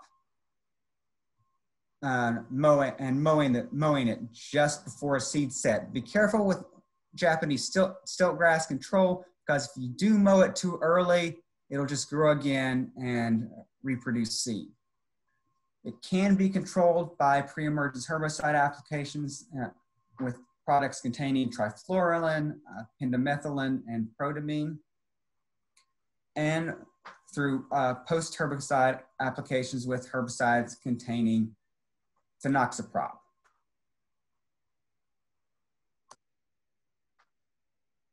Weedy vines, such as poison ivy, can also be a big issue. Not a lot of pre-emergence or preventative work you can do there. Physical control involves pulling or cutting the vines. Of course, with poison ivy, you want to make sure you have the proper PPE, you're wearing gloves, so you're not getting those oils on your skin. For these perennial vines, synthetic systemic herbicides are your best bet. Things like glyphosate or triclopyr.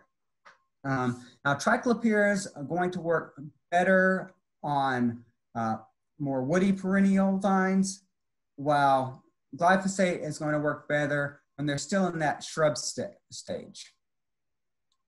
For larger vines that may be going up your tree, you want to kind of use a multi-tactic approach of both physical and control and herbicide application. And that's called a cut stump approach. So what you're going to do for a cut stump treatment is you're going to actually cut the vine at the soil surface and then immediately apply a herbicide, usually with a paintbrush. Now for cut stump treatments, we're actually want to work with an undiluted chemical, not something that's pre-made for spraying that you'll buy off the shelf. So if you're really doing a cut stump treatment, you may want to ask a professional because they may be the only ones licensed for that type of application. Again, for cut stump treatment, you're going to cut the vine at the soil surface. That's going to eliminate all the nutrients that are going into the vine up the tree. But you want to apply that herbicide treatment directly onto the stump. That herbicide is then going to get translocated into that root, and it's going to prevent that root from resprouting.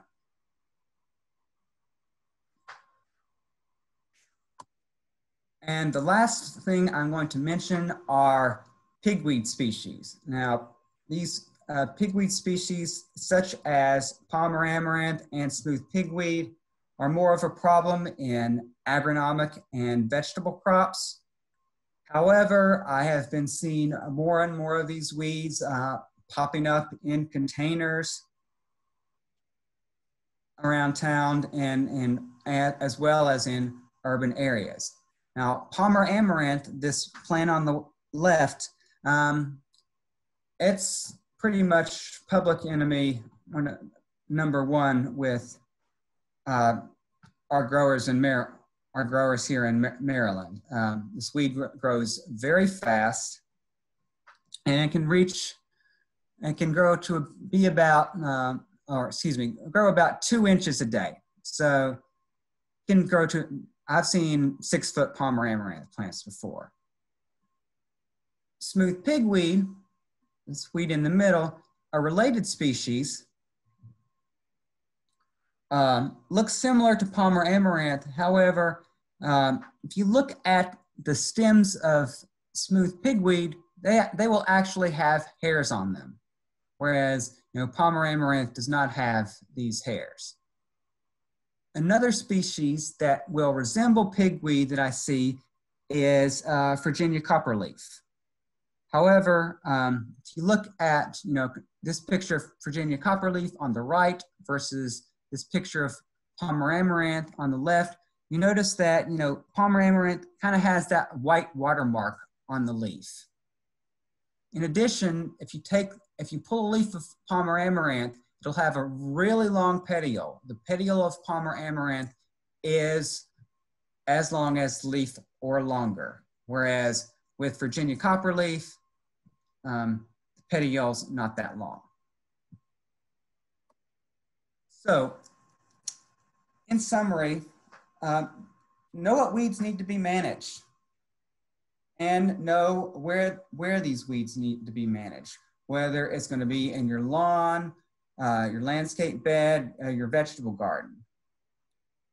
Treat the disease, not just the symptoms. Simply spraying the weed, yes, will probably cause it to die, but you're going to leave a huge gap in your yard or your garden where more weeds can come in.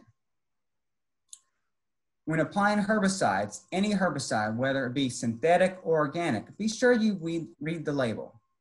And finally, happy weeding. Here are some additional resources that I have found very helpful, especially in making this presentation. And with that, I'll be happy to answer any questions. Awesome. Great. Thanks so much, Kurt. We did have a lot of questions come in to the chat box. Okay, so the first one was one of our participants has broadleaf on their slope, and they're looking at erosion control. I think that may be just a comment. I'm not really sure if there's a question there. Sorry, Molly, if there was a question, feel free to put that in the chat box and I'll get to it. We had someone ask for suggestions for treatment of wild strawberries. I said, it's kind of hard for me to give specific information without knowing what the site is. For most of the stuff that's available to you, your hand pulling is an option. For broadleaf weeds, especially in grassy areas, you want to use something that contains 2,4-D or triclopyr, because again, those are selective herbicides. They're not going to kill your lawn. Other areas, you're not necessarily worried about killing other areas, you can do like a broadcast application of Roundup. That usually works well. Okay. What is the correct mowing height? Such a thing. What is the correct mowing height? That's a good question. And the answer to that is you need to know what kind of grass you have, because your different turf species, whether it be a bluegrass or a Bermuda grass, will have a recommended mowing height to keep that turf as dense as possible. I am not a turf grass specialist, so I cannot tell you what that correct height would be for your particular situation. Let me see. In general, I thought I had a comment here.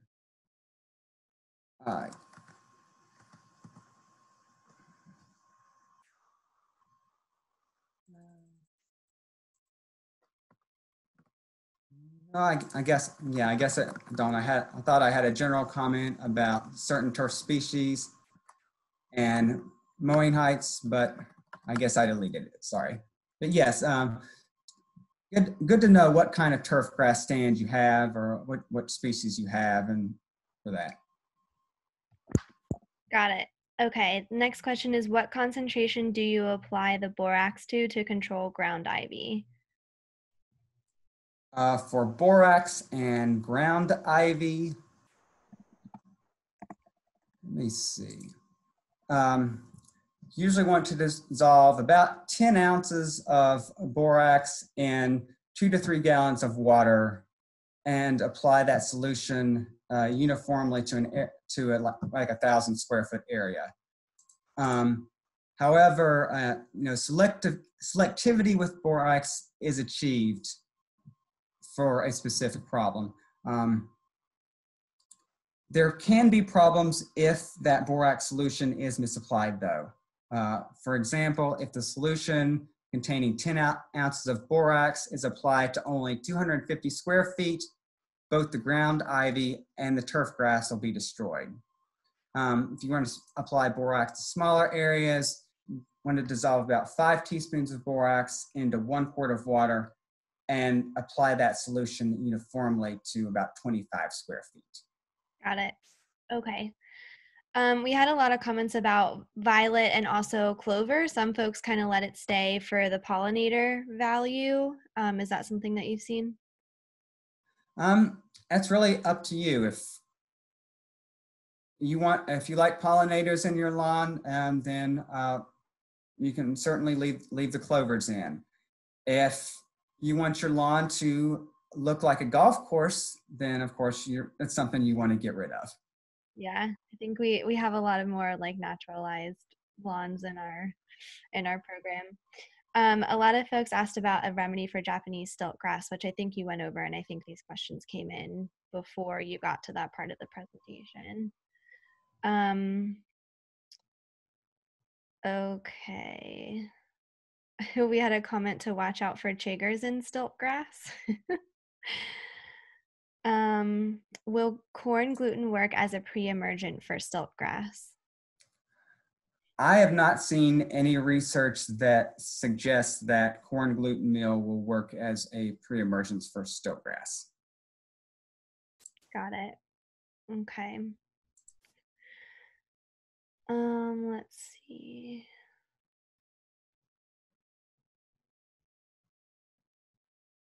They want to see the resources slide again. Okay, let me share that. The second to last one. And while you're sharing that, the next question is, would you use the cut stump method for kudzu?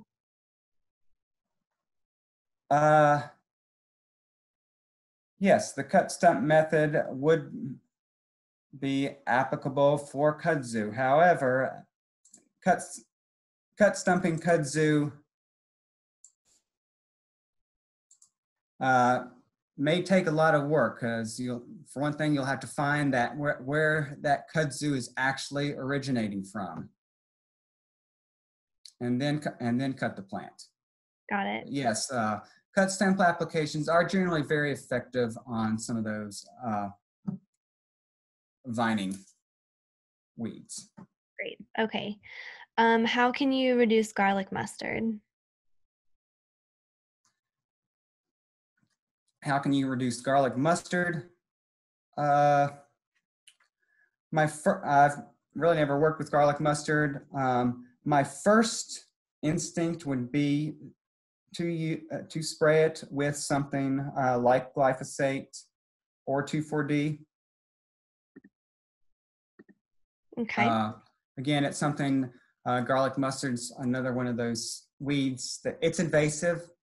So it's really adapted at colonizing those empty areas. So you get rid of garlic mustard, make sure you have something to replace it with. It's basically the best practice. Got it. All right. So we are at the end, almost at the end of time. We didn't give folks a break before, and we only have a couple minutes now. So the time is now 10:47. We're going to be starting our plant diseases update with Dave Clement at 10:50. So with that, thank you so much, Kurt, for presenting for us today. Really appreciate it. Great to meet you. And one more thing I want to add about garlic mustard is you can mow it and cut the flowering stems at the ground level before the seed starts to set. Got it. Good to know. All right, thank you. So folks, we're going to take just a 2-minute break here until 10:50, and at that time we're going to have Dave Clement on to do our plant pathology update. Thanks, Kurt. Calls on them, or emails on them, I should say, and then, they're not pathogenic, okay, but they are exciting to see. It's kind of fun. Some of them are kind of, interesting. This is a bolete that actually has pores instead of gills. So some of these are prize, mushrooms that mushroom hunters go out and collect and so forth. So just keep in mind that, some of these, you have to know what you're doing if you're going to collect these things. This one, however, this tiny, this little group here, that's sort of a nice little tan group. That one is a pathogen. That one's armillaria. And armillaria is a root rot. It's a mushroom that signifies that, it's actually growing on, it can grow on, old roots and old wood, but it typically then moves from old wood and attacks plants if they're susceptible or if they're, weakened in any way. So just be aware that there are certain mushrooms, I'm going to show you some more, that actually indicate that you have a problem and that you have a root rot or a wood decay problem. So something like this, I would keep an eye on the symptoms of the tree, for example. Here's some, I just was on campus yesterday, and unfortunately, along the mall, they're lined with oaks, and this is an ionotus root decay organism. So, something like this is a bad sign. This is not something to ignore. These are indications of, severe root rot, severe trunk rot, that type of thing. So, you don't want to ignore these types of things. You want to make sure you call an arborist or have an arborist come out and inspect the trees. And so, in the case on campus, they have their own arborist. And they have, a crew that goes around and inspects the tree. So, something like this where it's attached to the trunk of the tree or a root, is more serious. Here's another one. This is a Ganoderma. This is on a crabapple, but, it's a nice wood decay fungus. It's, indicating that the tree is basically being attacked.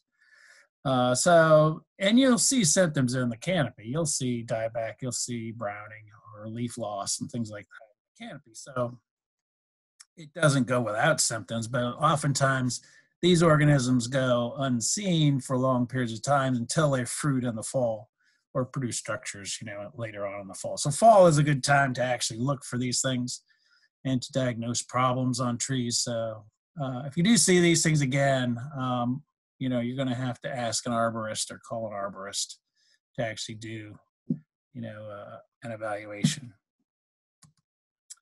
Because of the wet weather, we've had some plants go down to root rot. So here's a big rhododendron that was in the landscape for a long time. But, obviously depending on where you were in Maryland this summer, lots and lots of rain. So this plant obviously was standing in water, and, rhododendrons, azaleas, anything in the ericaceous family basically is prone to root rot. So, this plant succumbed to wet soil.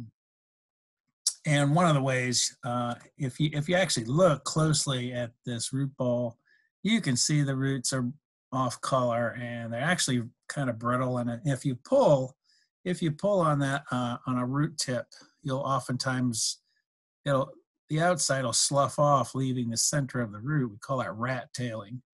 So it leaves a little white string, protruding out there. So you can kind of tell if you examine the roots closely, how healthy they are sometimes by pulling on them and things like that. But in this case, it was kind of obvious. The plant was basically, so if they wanted to replant in that area, they'd have to amend the soil, they'd have to change drainage, or maybe even make a raised bed, something like that, so that it's just not in an area that collects water. So a lot of our shrubs are in that situation. Hollies, especially, all the Japanese hollies are susceptible to root rots. We've seen quite a few this year with root rot problems. So again, managing moisture, managing drainage, managing the site.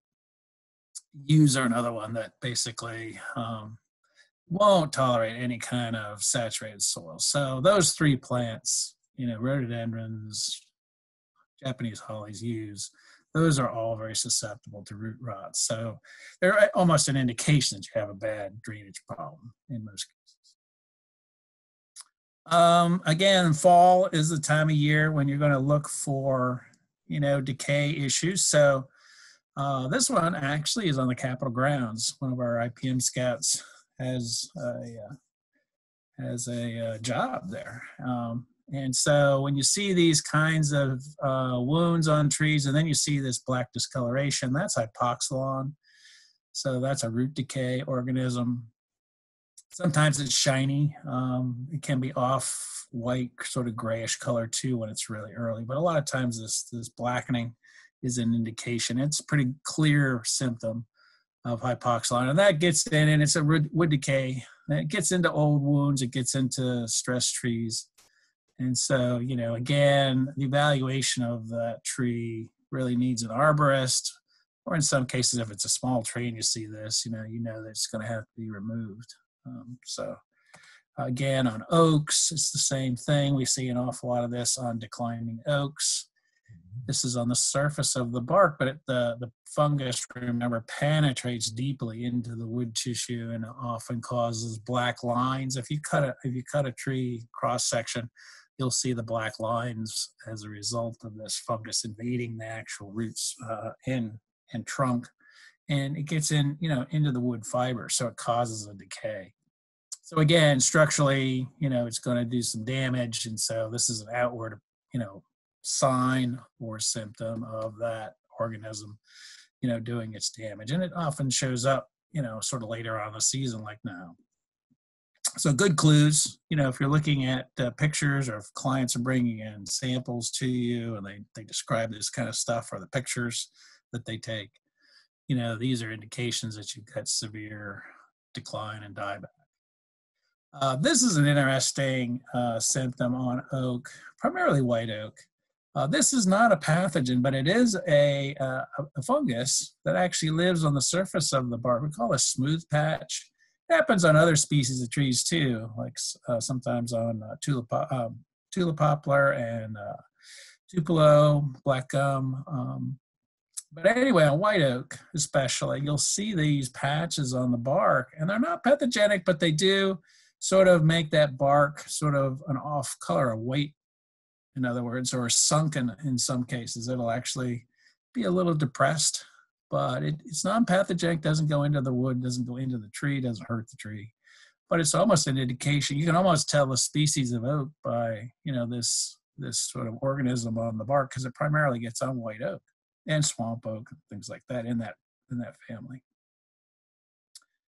Again, because of some of our moisture stresses this summer, and in some cases it was drought. So here's a viburnum, for example, that has dieback in it, and quite a bit of dieback, and this is caused by the canker fungus Botryopsphera. Botryopsphera is an opportunistic fungus. It attacks weakened plants. Rhododendrons are also susceptible. Viburnums are susceptible. Various shrubs are susceptible. This is a leatherleaf viburnum, usually a pretty tough plant, but up against the building and it's hot. This is on campus again. No water, all these kind of good things. So pretty stressed, and that's where Botryopsphera comes in, and it cankers the stems. It actually gets into the stem tissue and colonizes it and cankers those stems. So you really, no sprays, but you can prune this out. It just depends how severe it is. As you're pruning, basically try to prune below the last symptom. Here's a canker on a rhododendron, just to show you the margin. On the right here is where the twig is dead, and as you cut or scrape the bark, you can kind of see that it's a living, farther back, but you have to prune back to good wood. You have to prune back to healthy wood to get this, canker. So lots of leaf spots this year. So on hydrangeas, lots of leaf spots on hydrangeas this year, and that's one of the weaknesses right now on hydrangeas. Hydrangeas are very popular. A lot of people have them in their yards and so forth. And it doesn't really matter whether you have the oak leaf or the big blue, macrophyllus and things like that. They all sort of have a tendency towards susceptibility to these leaf spots. This is a Cercospora leaf spot, but it doesn't matter what fungus it is per se, but they are breeding for resistance. That's a big thing right now. They are trying to select cultivars that have more resistance, because I think this is one of the weaknesses of hydrangeas in their landscapes. There's not much you can do about this. Unless you're going to spray it, religiously and, every 2 weeks, something like that. So you kind of put up with it. It does, defoliate somewhat. It does weaken the plant somewhat. But usually they rebloom. Usually, the flowers are, it doesn't get on the flowers. So it's usually okay. But it is a weakness on hydrangeas that, you just have to be aware of. And I think most people can tolerate it, but, they'll bring it to you and ask you what it is. And so it's a minor leaf spot in most cases. This was an interesting sample we got in this summer. It's a spice bush, but it actually has virus symptoms in it. So all of that mottling and yellowing and sort of line patterns are virus symptoms. No cure for that, but I just thought it was an interesting picture, so I threw it in there. It's sort of an oddity, but it's interesting when you run into these things occasionally. On roses, we're still seeing rose rosette. That's that bunchiness, that that growth that basically is this bunchy growth. Here it's sometimes green, sometimes it turns brown. That's an indication of the virus infection. So you really, again, simple pruning isn't going to control that entirely. You have to basically remove the plant. Once you have a rose that's infected, you should really remove the entire plant. Now you can replant right away. Remember, it doesn't survive in the soil. It needs living tissue, but it will survive in roots. It will survive in plants. So just remove the infected plants. You can replace with healthy roses, but don't. I would space them so that they don't touch. You can have a grouping of them, but don't let them touch, because the vector is a mite, and that little mite can crawl and climb and move basically. So I think I just have some more pictures here of symptoms. It typically gets a little more red sometimes, or it's bunchy, it's smaller flowers. Now, don't confuse that with new growth. A lot of our darker roses do have a red growth when the growth is new. So that's just normal. So don't confuse that with the rose rosette symptoms. So just be aware of what cultivar rose you have. Sort of watch your roses, you know, and you'll know if this starts to turn, you know, odd and bunchy and so forth. But, you know, normal growth can be, you know, this red color. And of course, there's still lots of leaf spots on roses. Most people don't worry about these. You know, again, black spot was the worst, you know, foliar problem that we used to have on roses. So these other leaf spots, for the most part, are fairly minor. They're fairly non-significant. They will cause some defoliation, but in most cases, you know, people aren't going to worry about it. So again, just be aware that there are other things out there on roses. I mean, there's powdery mildew on roses. There's other things. There's downy mildew on roses. But for the most part, you know, the resistant roses are resistant to black spots. So that makes them fairly good landscape plants. Oh boy, dogwoods. Well, you know, dogwoods really suffered this year. This is my dogwood, actually, you know, in my yard. So it's got old Elsinoe. It's got powdery mildew now. It's had some drought issues because we were a little dry in my neighborhood. So yeah, dogwoods are pretty sad looking right now. You know, it goes back to, you know, making decisions about, you know, whether or not we should spray these. Most of the time I tell people don't worry about it. But for this year, I mean, it really hit them hard with the early leaf spots, and then, you know, the powdery mildew now is getting worse as we get into the fall. So, you know, it does cause some damage. And so, you know, there's sort of a decision whether or not you want to actually go out there and start to spray dogwoods, you know, next year, early in the spring. It's too late to spray them now, of course, but, you know, if you wanted to start next year, you know, how much would you do? How many sprays would you put on? That type of thing. Or would you go with a resistant cultivar dogwood? So, again, you know, here's a close-up of the mildew right now. Fairly heavy this year. So it's causing some leaf reduction.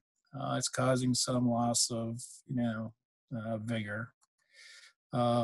There it is, actually on leaves without the white coloring. It actually causes necrosis underneath that white growth. So just remember that it is causing damage, even if you can't see that necrosis. This was the Elsinoe in the spring. Again, it was really just hammered this spring. So between these two diseases this year, the dogwoods have really suffered. Just remember that there are resistant ones that you can purchase if you're going to replace them. And that's what I would recommend. I'd recommend replacement with one of the resistant ones. It just makes life a whole lot easier. And here's a list of them, just in case you wanted a list. But again, it's one of those things I think that, you know, it's appropriate for you to consider, you know, this other alternative as a replacement. Lilacs this fall, lilacs this fall, they're really beat up looking. I don't know if you can even tell that's a lilac, but there's a few stems there, and actually it's trying to put out new growth.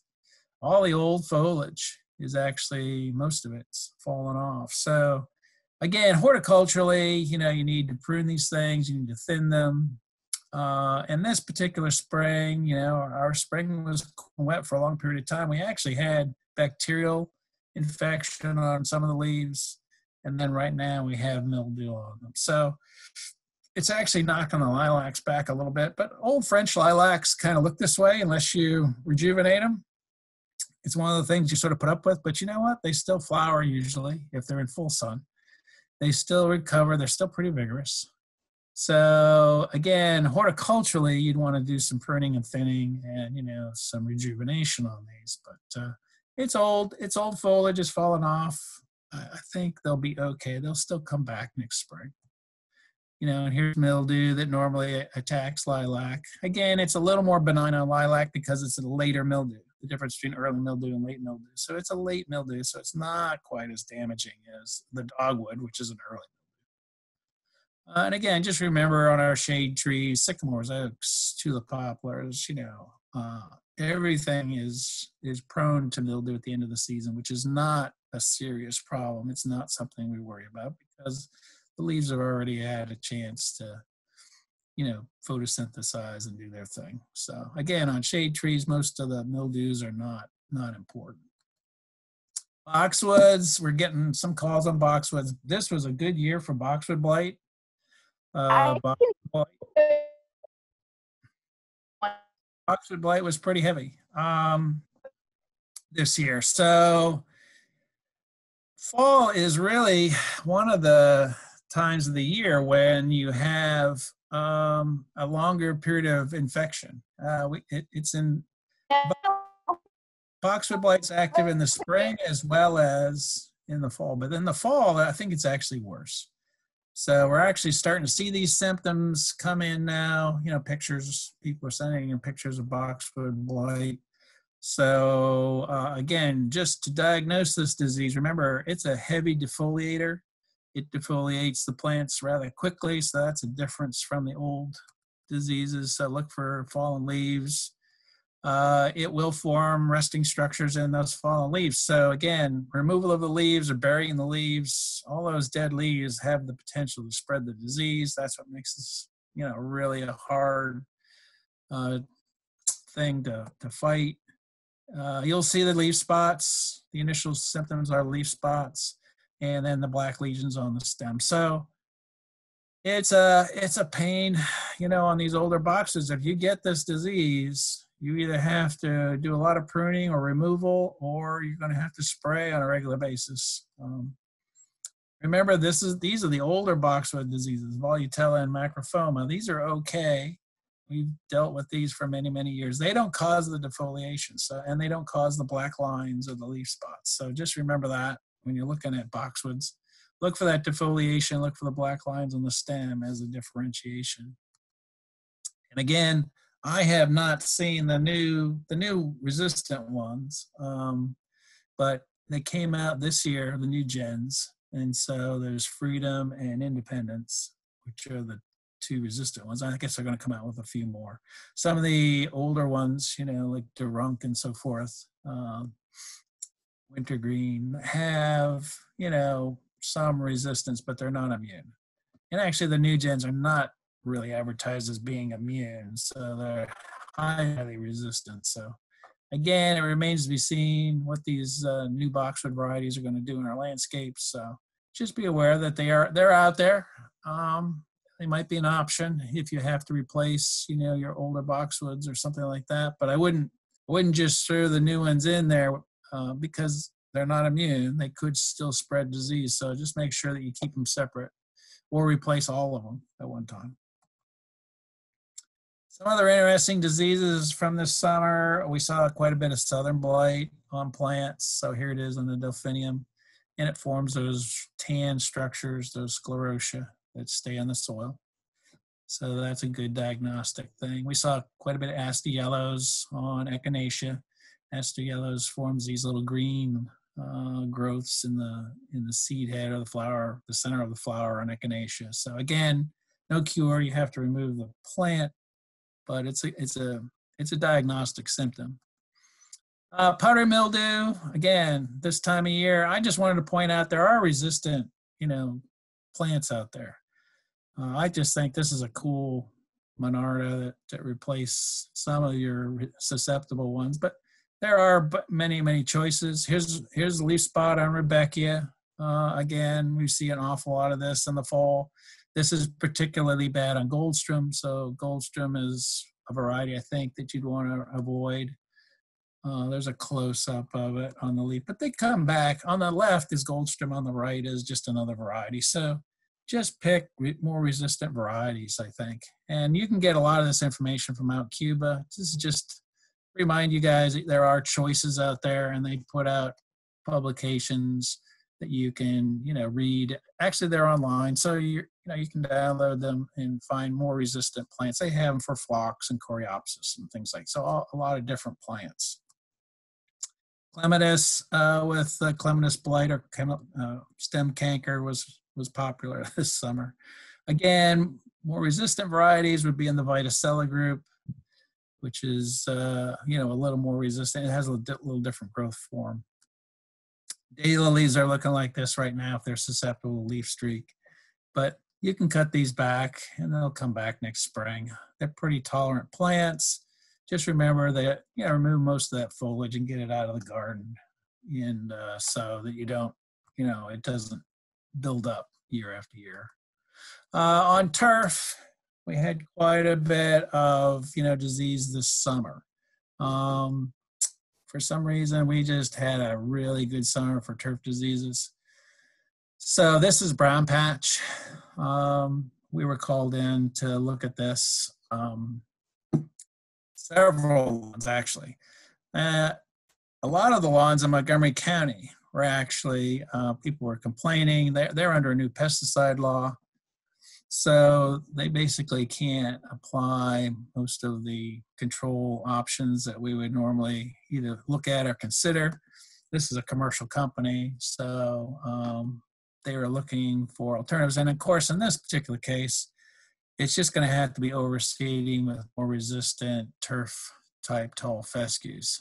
Get the more resistant and follow the recommendations as best you can if you can find the resistant ones that are listed in our publications. Because really, you know, it's past time to, you know, spray that.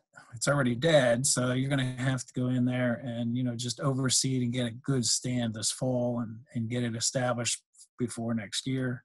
If you actually walk around in the morning, if you're a morning person, you can actually see the little threads of the mycelium on the grass blades of brown patch.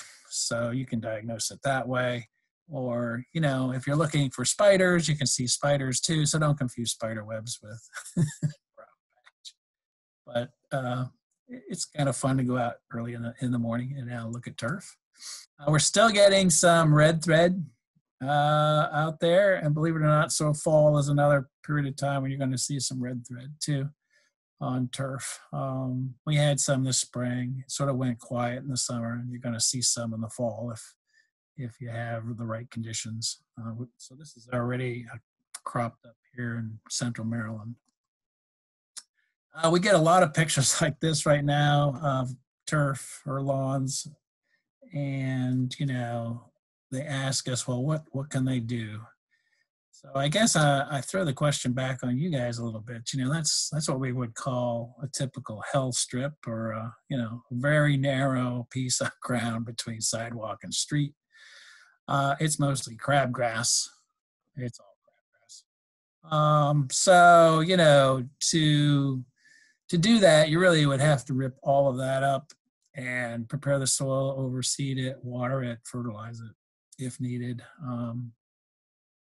So, you know, a challenge might be to, you know, do some pollinator, you know, plants or something like that. Put another type of planting in a strip like that. Now, again, you're going to have salt, you're going to have water, you're going to have, you know, maybe even foot traffic, you know, from the public or whatever. So different, you know, types of things, but some ornamental grasses or some other flowering plants might be more appropriate. It would be difficult to actually keep grass, you know, going in strips like that, because basically even when you try to fertilize, you're going to spread fertilizer onto hard surfaces, which we don't recommend. So again, when we're asked to do difficult situations like this, I think it's good to give, you know, options, give other sort of alternatives perhaps. Turf isn't necessarily always the best answer in all situations, but turf does a great job for, you know, holding soil in place, and it has a place, you know, in your landscape. It's just, you know, in situations like this, and I wouldn't plant, you know, trees in this either. You know, this is another thing that we see often, you know, when we see strips like this where they try to put in, you know, full-size trees, and you're going to have sidewalk lifting from the roots, and just a difficult situation for, getting the trees established. So I finished up early, so I was anticipating that I'd get some questions from you folks. So go ahead and give me some questions. Awesome. Yeah, we definitely have a lot of questions. We always have a lot of questions on your presentations, Dave, which I think is great. So let me go back to the beginning of them. Okay, so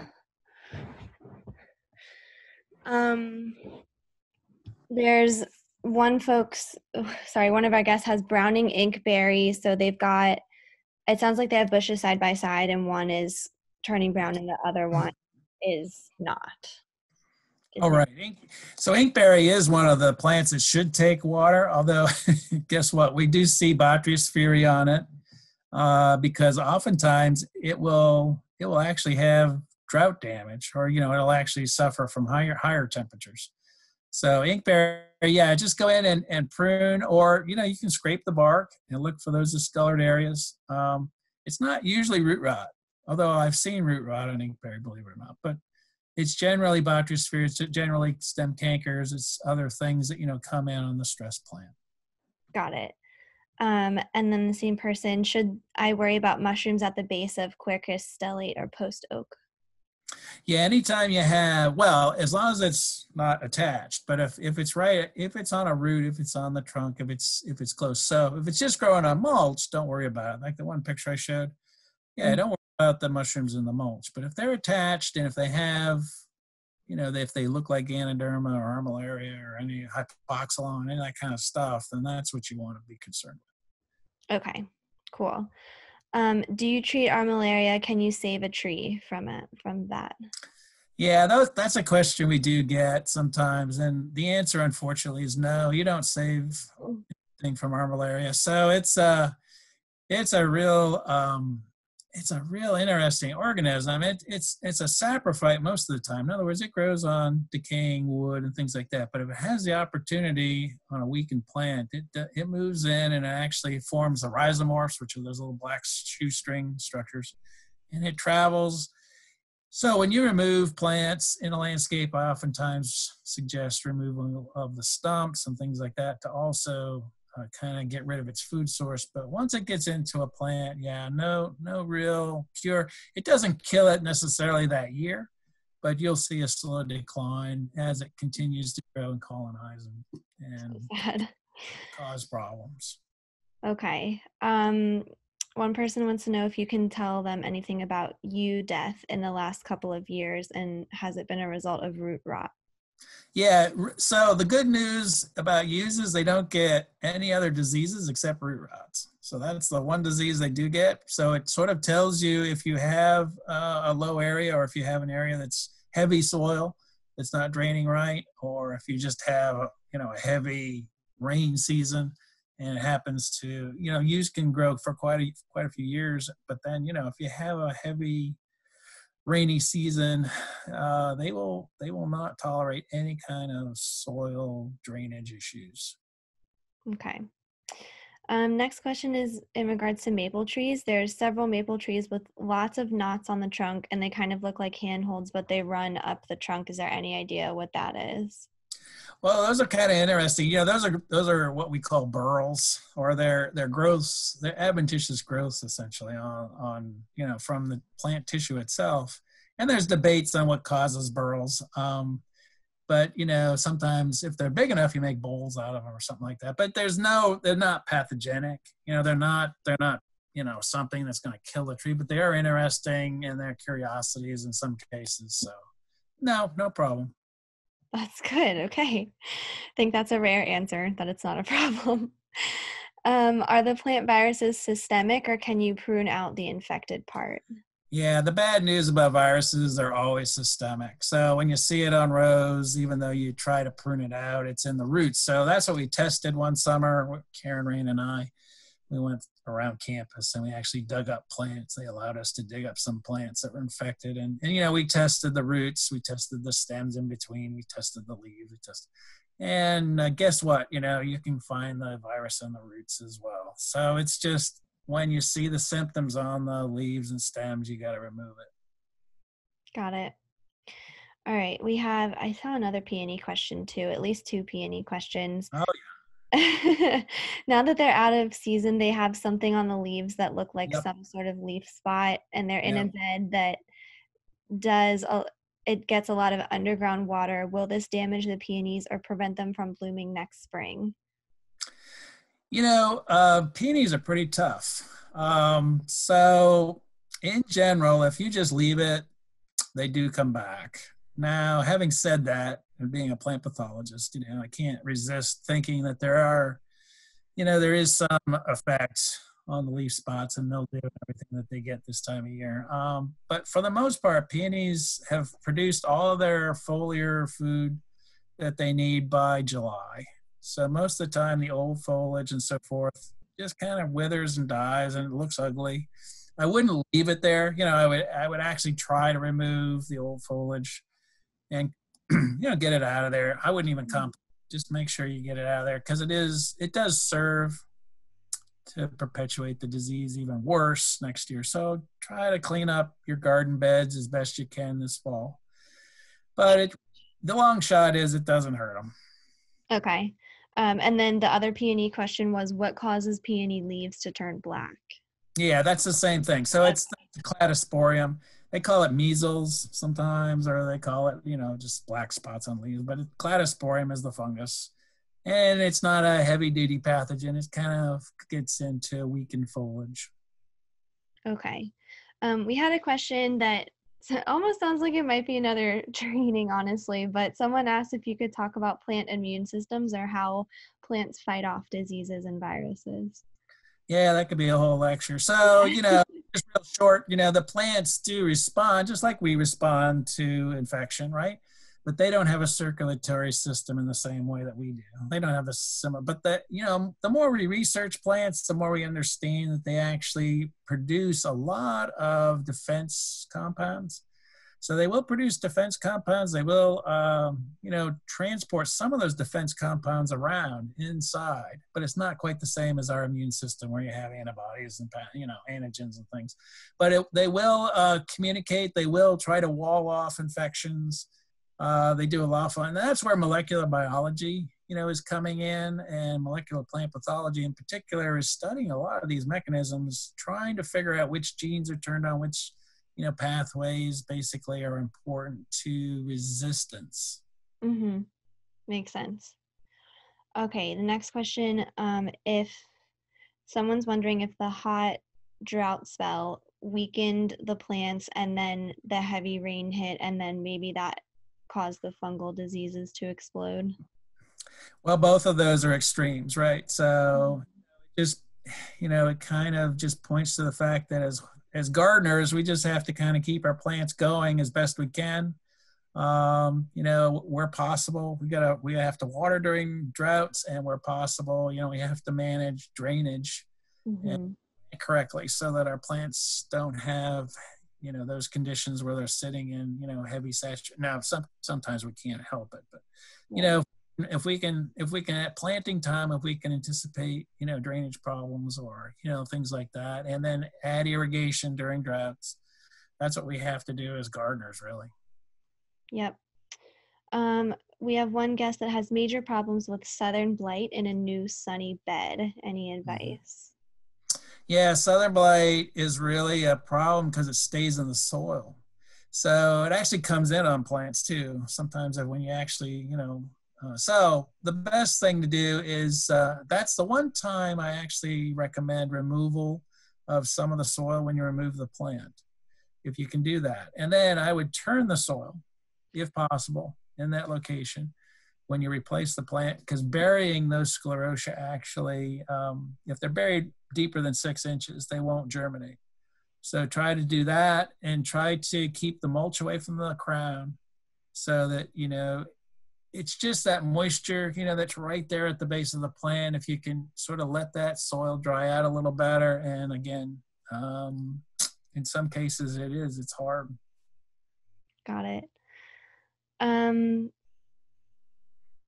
Okay, we removed the aster yellows affected echinacea. Would it help to also remove the asters that have volunteered in the garden as well?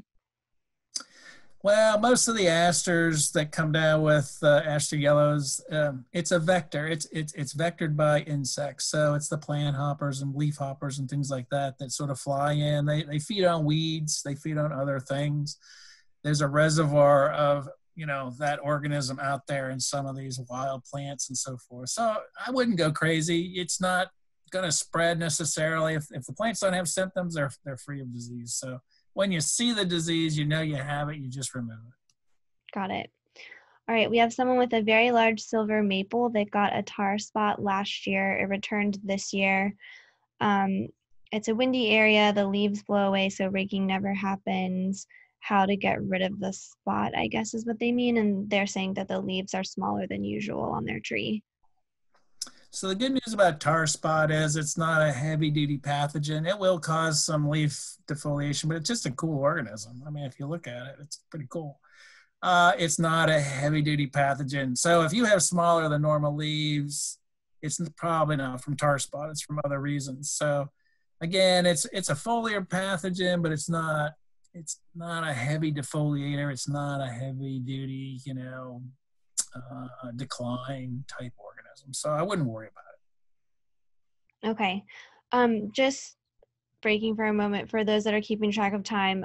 This presentation ended technically at 11:30. We are going to keep doing Q&A because there are some more questions. But if you need to take a break and you want to come back and join us, John will be starting the fruit and veggie update at 11:40. It's currently 11:32, so you have a couple minutes to take a break if you don't want to stay for Q&A.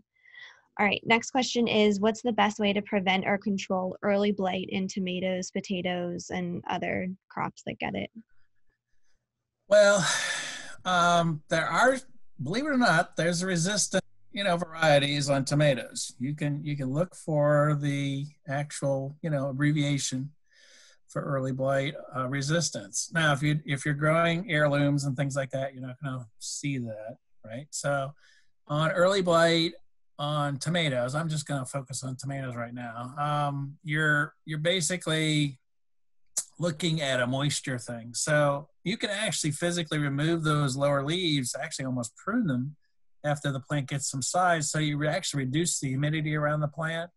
You can actually mulch around the plant too. Mulching actually helps because if you have bare soil, those spores can be in old plant debris and things like that. I would rotate if you could, but a lot of people can't.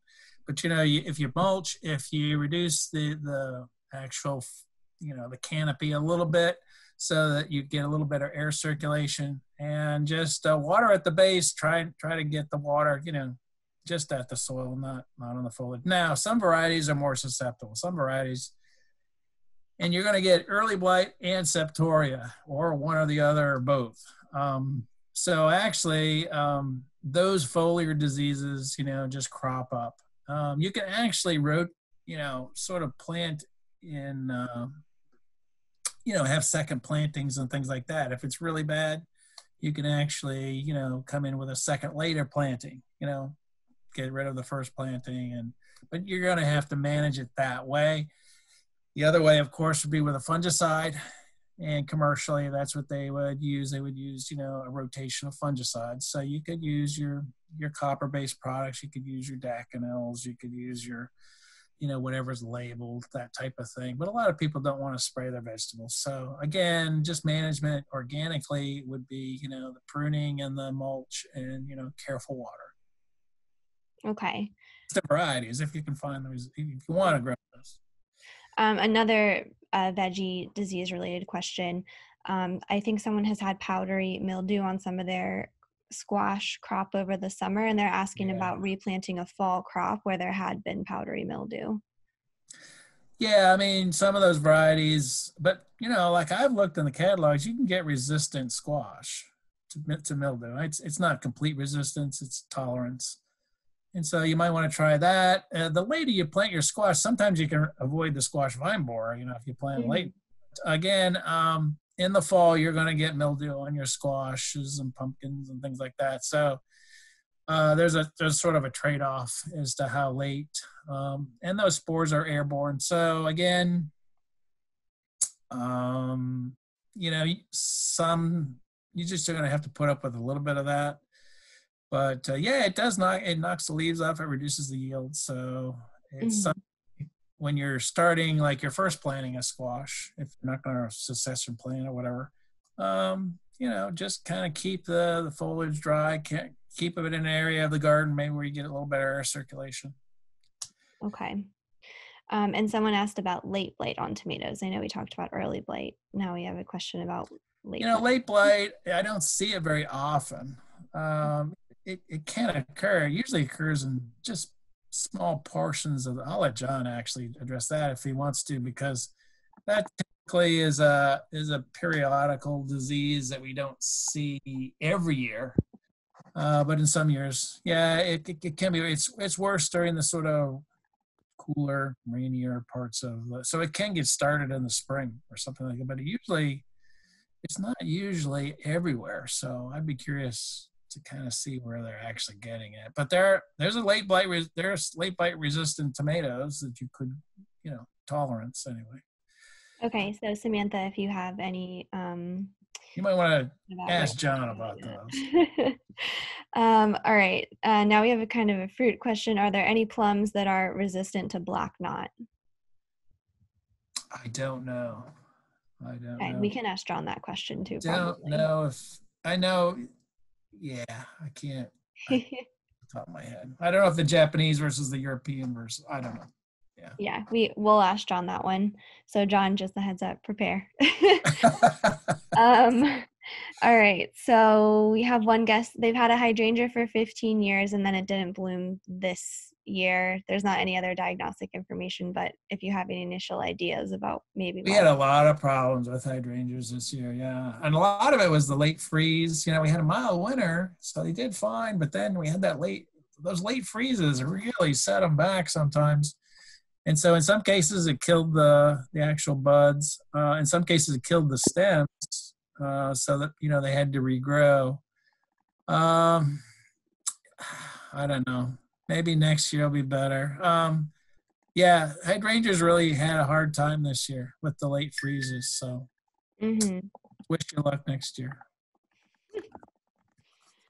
Okay, and then we had a question about the sudden oak death. They've lost several mature oaks in the last few years with no real diagnosis, and they wonder what's happening. So on the sudden oak death, we don't have it here. That's the good news. Just it's not here. We talk about it because it's in other places, but it's not here. And that's a good thing. So all of the oak death and all of the oak decline and so forth, we've written some blogs on that. We've written some articles on that. It's a combination of weather factors and stress factors on similar age trees. Most of our forests were logged several times. So the actual age of most of our forests are about the same. I mean, they're all between 80 to 120 years old, something like that. So these are trees that, and even in our neighborhoods, a lot of these trees are similar ages. So they're all coming up to that sort of late middle age, kind of like my age. They're kind of like they're getting a little gray. They're getting a little bit stressed. And when they do run into stress problems, either environmentally or a new street was put in or new wires were dug or something. But even if it wasn't, just the age factor alone in some cases, you have that bell curve. So a lot of plants do live to, a ripe old age of 100, let's say, or 85 or 88. And, they decline and they start to go down, especially when we have droughts and then we have flooding, or then we have, we have these combinations of weather factors.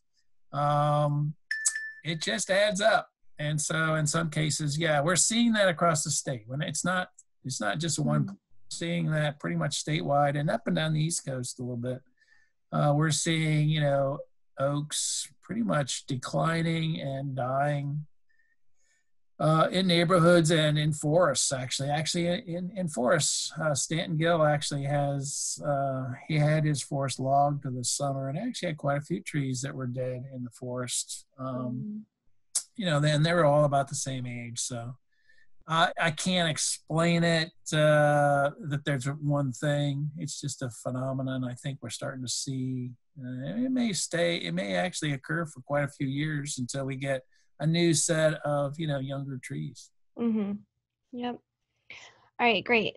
And then the last question that we have was about watering tomatoes to avoid blight, which I will let John take over because it's 11:41, so we are going to switch over to our last presenter. So Dave, thank you. There's a Thanks. lot of great thank you comments in the chat. Always appreciate Thank all you. the info you have. Thank you. All right, so John, if you're ready, we're going to switch over to your presentation. Looks like you're good to go. Awesome. We see your screen. Looks great. And I've got your polls, so just let me know when you want me to run those. Okay. Good morning. Good to be with everybody. Let me, maybe I'll keep my video off to help with the bandwidth. And I want to thank Steph and Jean for putting this great continuing ed event together. I'm going to be sharing some of the issues that we've been seeing come in through the Ask an Expert platform. And I know Jean is going to put some links into the chat box that'll give you some additional information regarding some of the problems I'm going to be sharing with you. And also most of, or a lot of what you've heard this morning, you'll find information on the HGIC website. So please, refer to that, search it, and check it out. Excuse me, I got something in my voice. The first thing I wanted to do is talk a little bit about the HGIC website and some of the updates that we've been doing. You may have noticed that the old IPM series fact sheets are being slowly transformed into dynamic web pages. And we've done boxwood, we've done azaleas and rhododendron, we've done flowering fruit trees, dogwood, and more to come. And so with those dynamic web pages, we've got some nice photos and revised information. Insects, a big shout out to the UME, AGNR entomologists that have helped us since Mary Kay's retirement in June. It's much appreciated. Emily Zobel, Stanton Gill, Paula Shrewsbury, Peter Coffey. And so we've been able to revise and update a lot of our information. Spotted lanternfly, we're going to continue to add new information, especially because we're now actually getting folks who are seeing nymphs and adults in their landscapes in Cecil County. And so there'll be some control information coming shortly. Also, I just learned about this yesterday. Doris Banke and her Cecil County Master Gardeners have a really cool new thing called the Spotted Lanternfly Water Bottle Challenge that people might want to check out by going to their website. It's to get the community involved in learning more about this really difficult invasive insect and how they can stuff as many as they can get into a soda bottle to win a prize. So that may be something other counties will want to look at as this invasive insect spreads. Emily wrote a new Asian longhorn tick page for us. It's on the website. And of course, brood 10 of the 17-year cicada is going to be with us this spring. So we have updated our information. We have 3 new soils pages as well as a fertilizer page. That is coming, the fertilizer page. And this winter, we will be revamping the vegetable and fruit pages. A lot of our content in this area went up after the last, the Great Recession, when Grow It, Eat It got started. So we really want to get back to those pages and improve them. And I wanted to mention that Ask an Expert is being upgraded by the National E-Extension Group. They got a big USDA grant to do this. And so this fall, hopefully, it will be launched. It's going to be called Ask Extension. And it's going to incorporate artificial intelligence so that when people type in some search words, type in the kind of problem that they have that they want help with, the system will put forth some resources that are geographically relevant and topic relevant.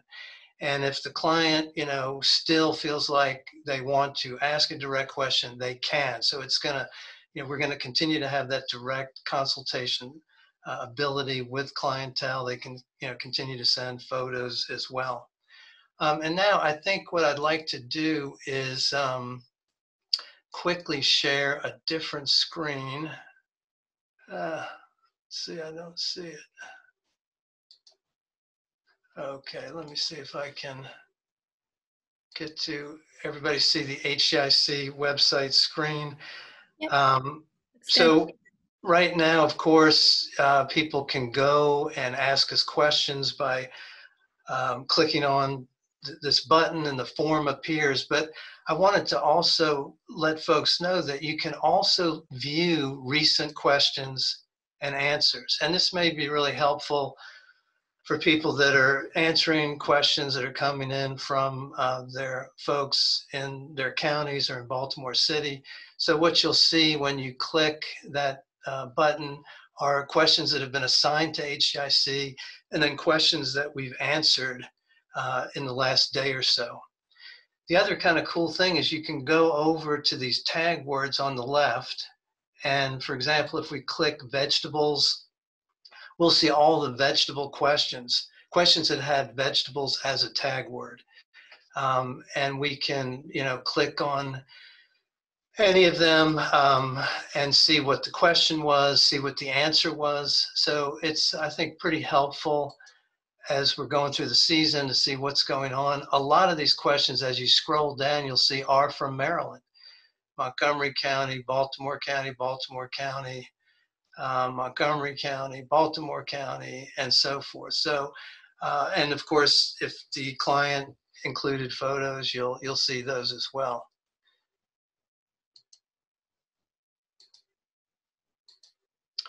Okay, so wanted to talk just a minute about some of the things we've been seeing around climate. And this is a web page from Oregon State University Extension.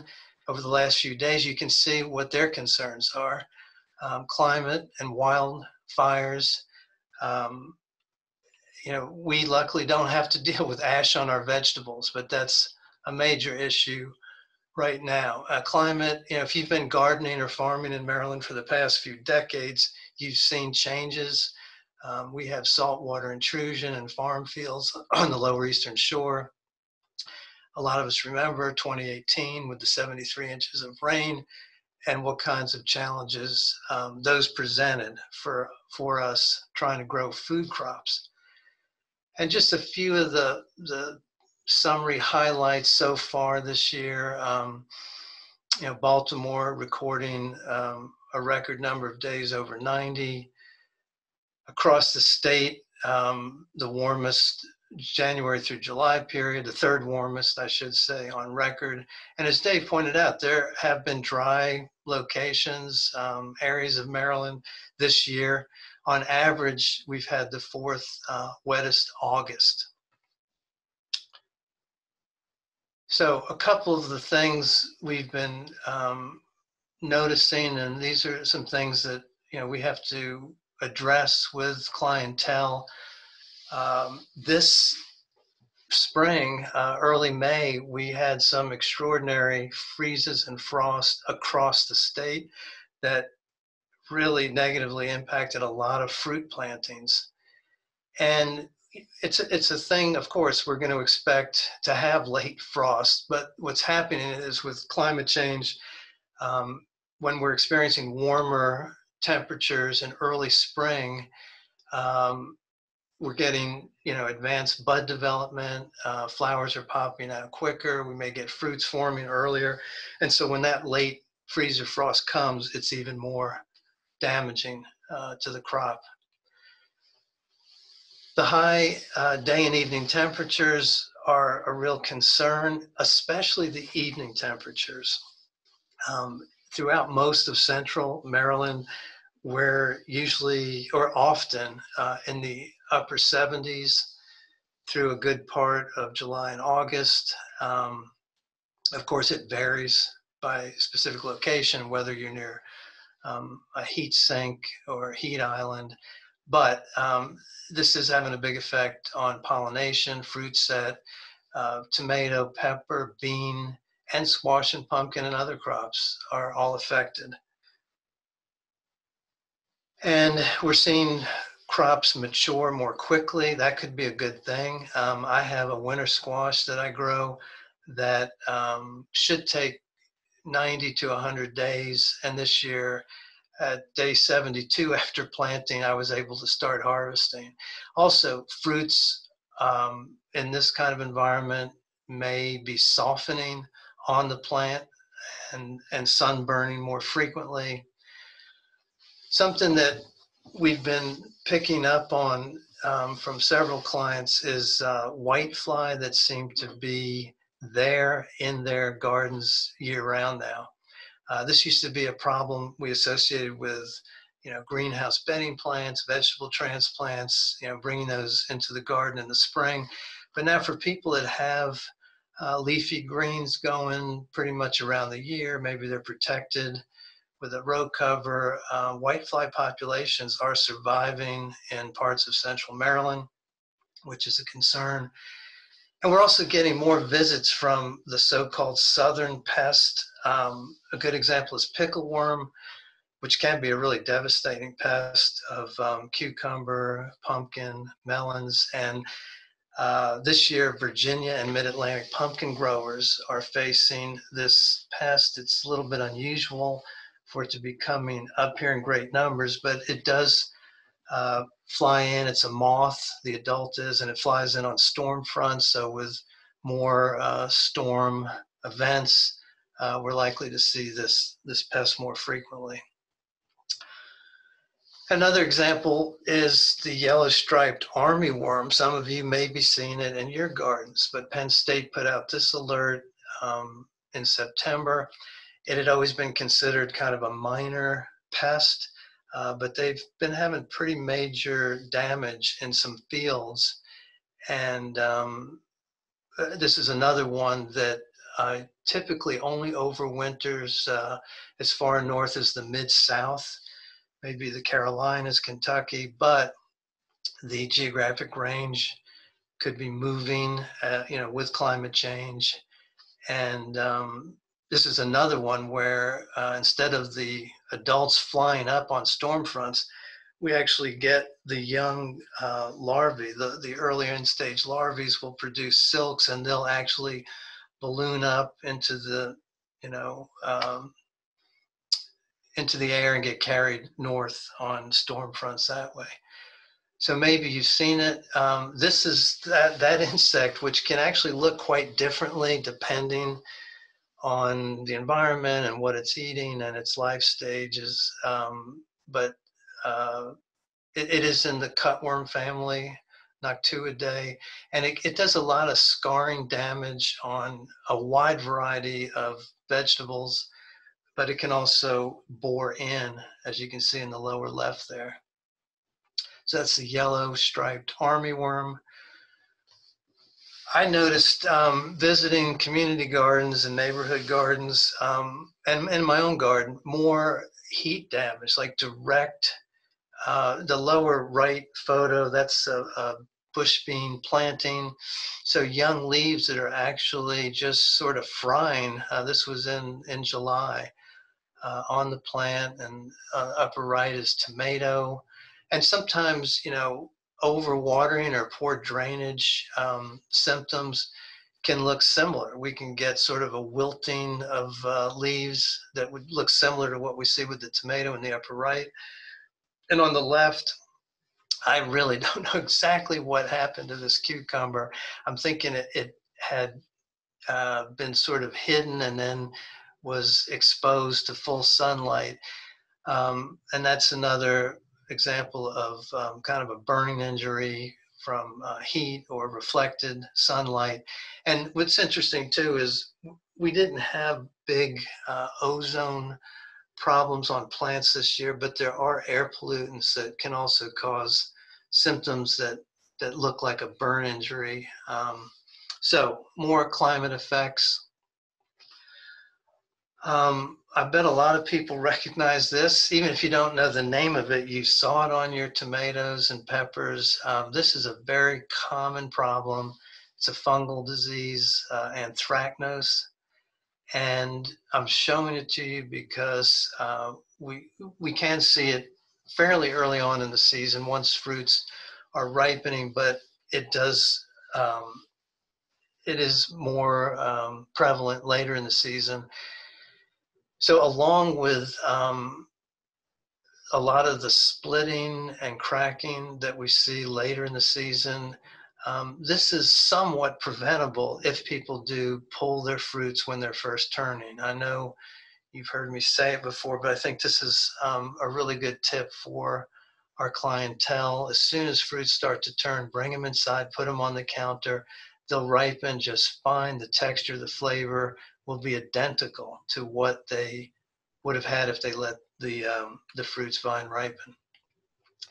And I wanted to share this photo with you because it's a little unusual in that we expect to see blossom end rot symptoms, on the outside of the fruit.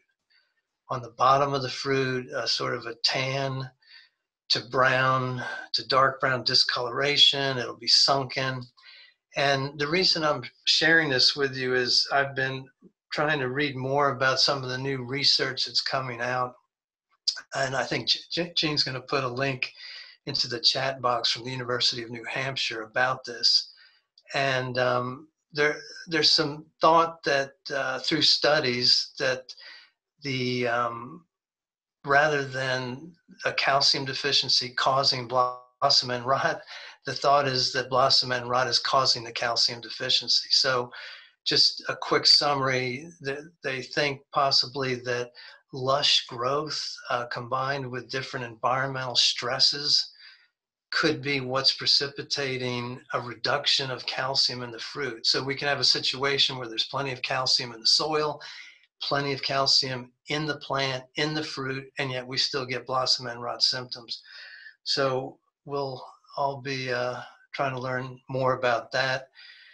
Of course, taking care of the plant, keeping it well watered is still, gonna help prevent a lot of problems, including possibly this one, but we'll stay tuned.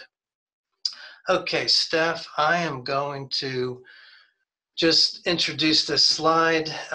We've got a tomato that's got a big symptom on it, and I'm gonna stop sharing so that Steph can bring up the poll question. We wanna know what you think might be causing this symptom.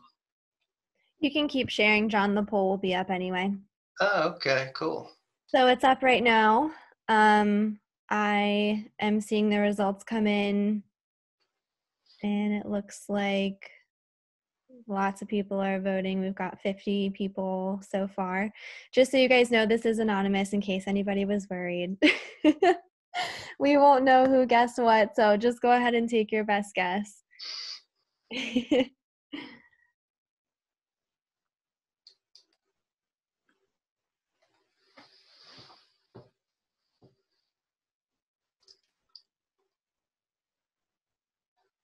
It's neck and neck. Mm-hmm.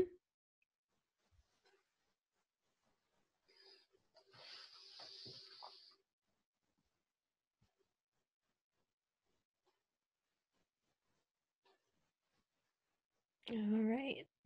We've got 148, so a little bit over half that have voted. So I'm going to go ahead and end the poll, and I'm going to share the results so everyone can see. So it looks like Factorial Fruit Spot was the winner. Okay. Are you ready for the big reveal? Yep.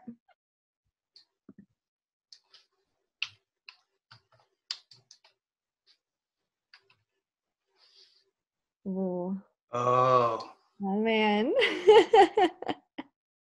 So this is super common, and the symptom is referred to as cloudy spot because it's the photo I think is pretty much in focus, but it looks really cloudy, doesn't it? That symptom. So stink bugs, and we have 4 different species: green stink bug, southern green stink bug, brown stink bug, brown marmorated stink bug. They insert their mouth parts into the skin. There's an enzyme in their saliva that can cause some of this symptom, but as they extract sap from the plant cells, air is entering the plant cells and it makes the area kind of soft and puffy. So for those of you that have seen this and know that it can be a huge problem, unfortunately, there's not a whole lot a gardener can do.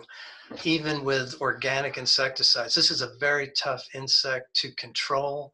A lot of people don't even see them. You might see a few on the fruits, but they're very secretive. And so my feeling is the best approach is really to take a paring knife and remove the damaged parts.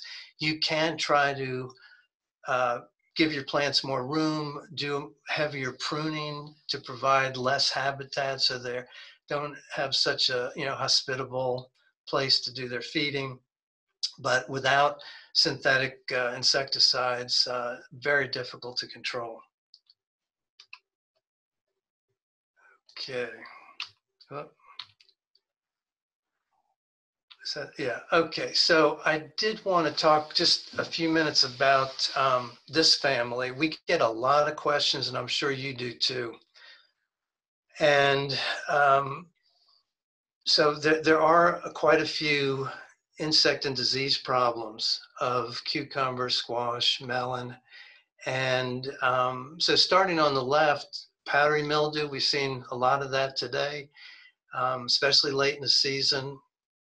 Can be a problem. Dave pointed out there are resistant varieties, and all master gardeners should be familiar with the Cornell University website that lists a series of Excel files for each of the major vegetables, and those include all the resistant varieties, and they keep it up yearly. So it's a super resource. They include commercial as well as home garden varieties. Next to that, coinephora is a fungal infection that will get into flowers and young fruits. And we had more of that probably this year because of weather conditions. And then there are a bunch of other leaf spots, principally target leaf spot, anthracnose, angular leaf spot. And the most significant for commercial folks is downy mildew. And that photo on the right, actually, those symptoms look pretty consistent with early downy mildew symptoms. So sort of pale green to yellow spots that look somewhat angular and are confined by leaf veins. However, the same symptom is not uncommon in cucumbers where there is no downy mildew infection. And the way we would know it's downy mildew typically is that disease is going to progress. And so we're going to get necrotic areas, the leaf's going to start to turn brown. Those lesions will coalesce, the leaf will brown. On the underside, before it turns brown, we'll get a mat of dark purple to gray mycelia. So it's a fungal mat on the underside of the leaf. If you don't see that, I can't tell you exactly what's causing that symptom, except to say it's probably a combination of nutritional status in the soil and the plant, plus environmental stresses. It's just something we see. So lots of disease issues, insect issues, abiotic issues.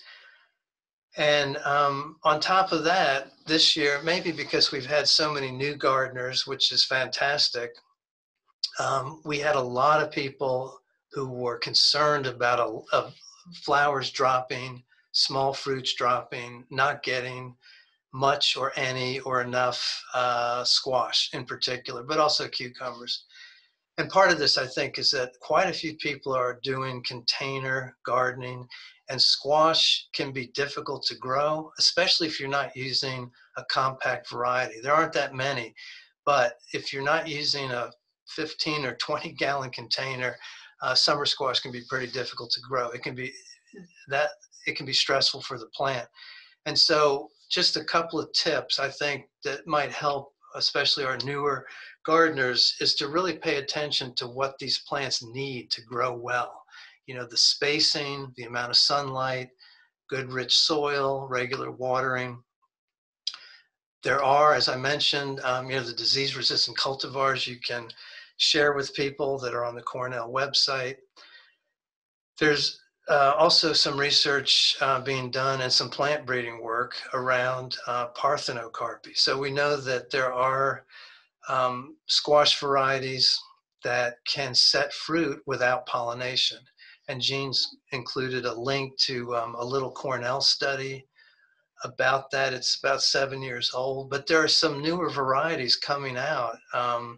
And I think this is driven in part by climate change because of the pollination and fruit set issues. You know, we need to come up with more varieties that don't need pollination to occur in order to produce fruit. So Delaware's working on this with their pickling cucumbers, but we should be seeing more of that. And lastly, and Dave mentioned this too, which I think is really important, you can get around more than the diseases, you can get around several of the insect problems by planting later in the season. Mid-June planting of cucurbits can really help, and it probably can help with diseases as well. So I would recommend that people try that. You lose a month, but you may end up having plants that can hang in there longer.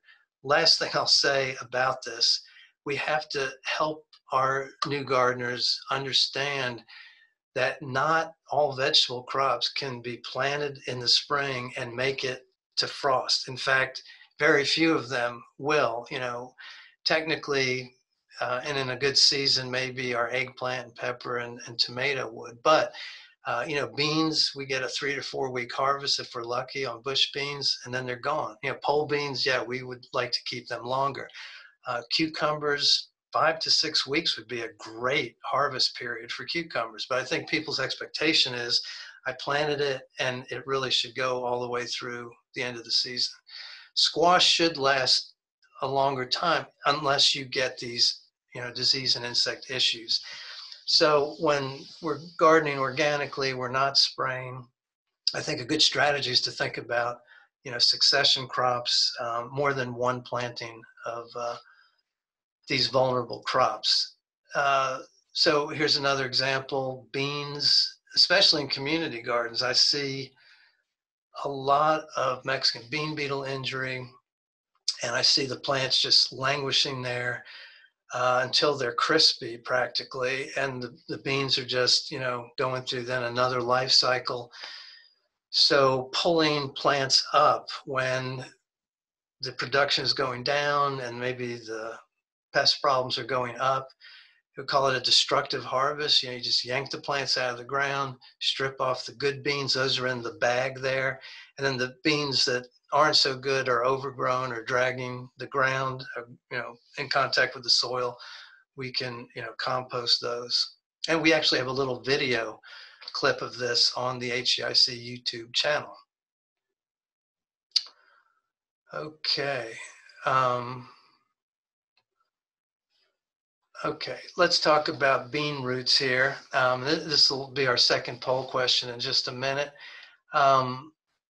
So on the left, we've got a bean plant that's been pulled out of the ground. Those nice little round nodules were produced by the plant in response to an infection by the rhizobia bacteria in the soil.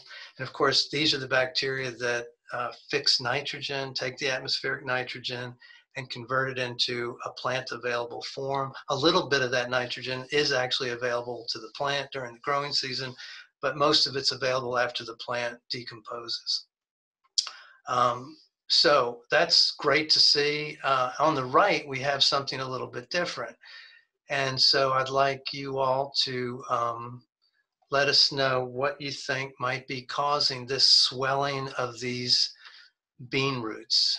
And we'll give you a little bit of time to answer that question. So I saw there was some issue with the last poll, just a couple folks who couldn't see it. So if you can't see the poll, make sure that you have your Zoom window up and that you are kind of actively clicked on to the Zoom window. If you have other things open on your computer, just minimize them for the time being so you can see the pop-up poll.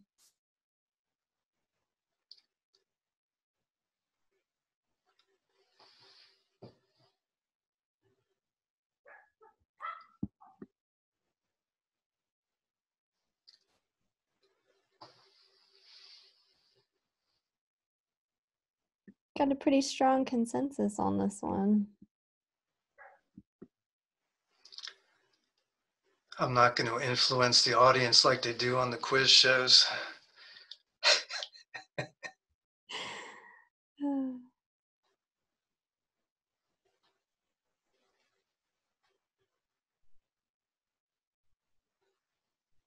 All right, so we're almost at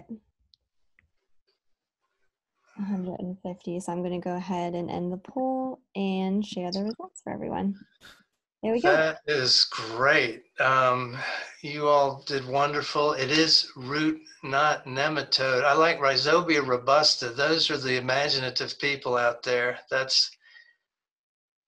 But I think, you know, that would make sense too. Some of these Rhizobia nodules don't just look like perfect spheres. So this one was a little bit tricky, but it definitely is root, not nematode.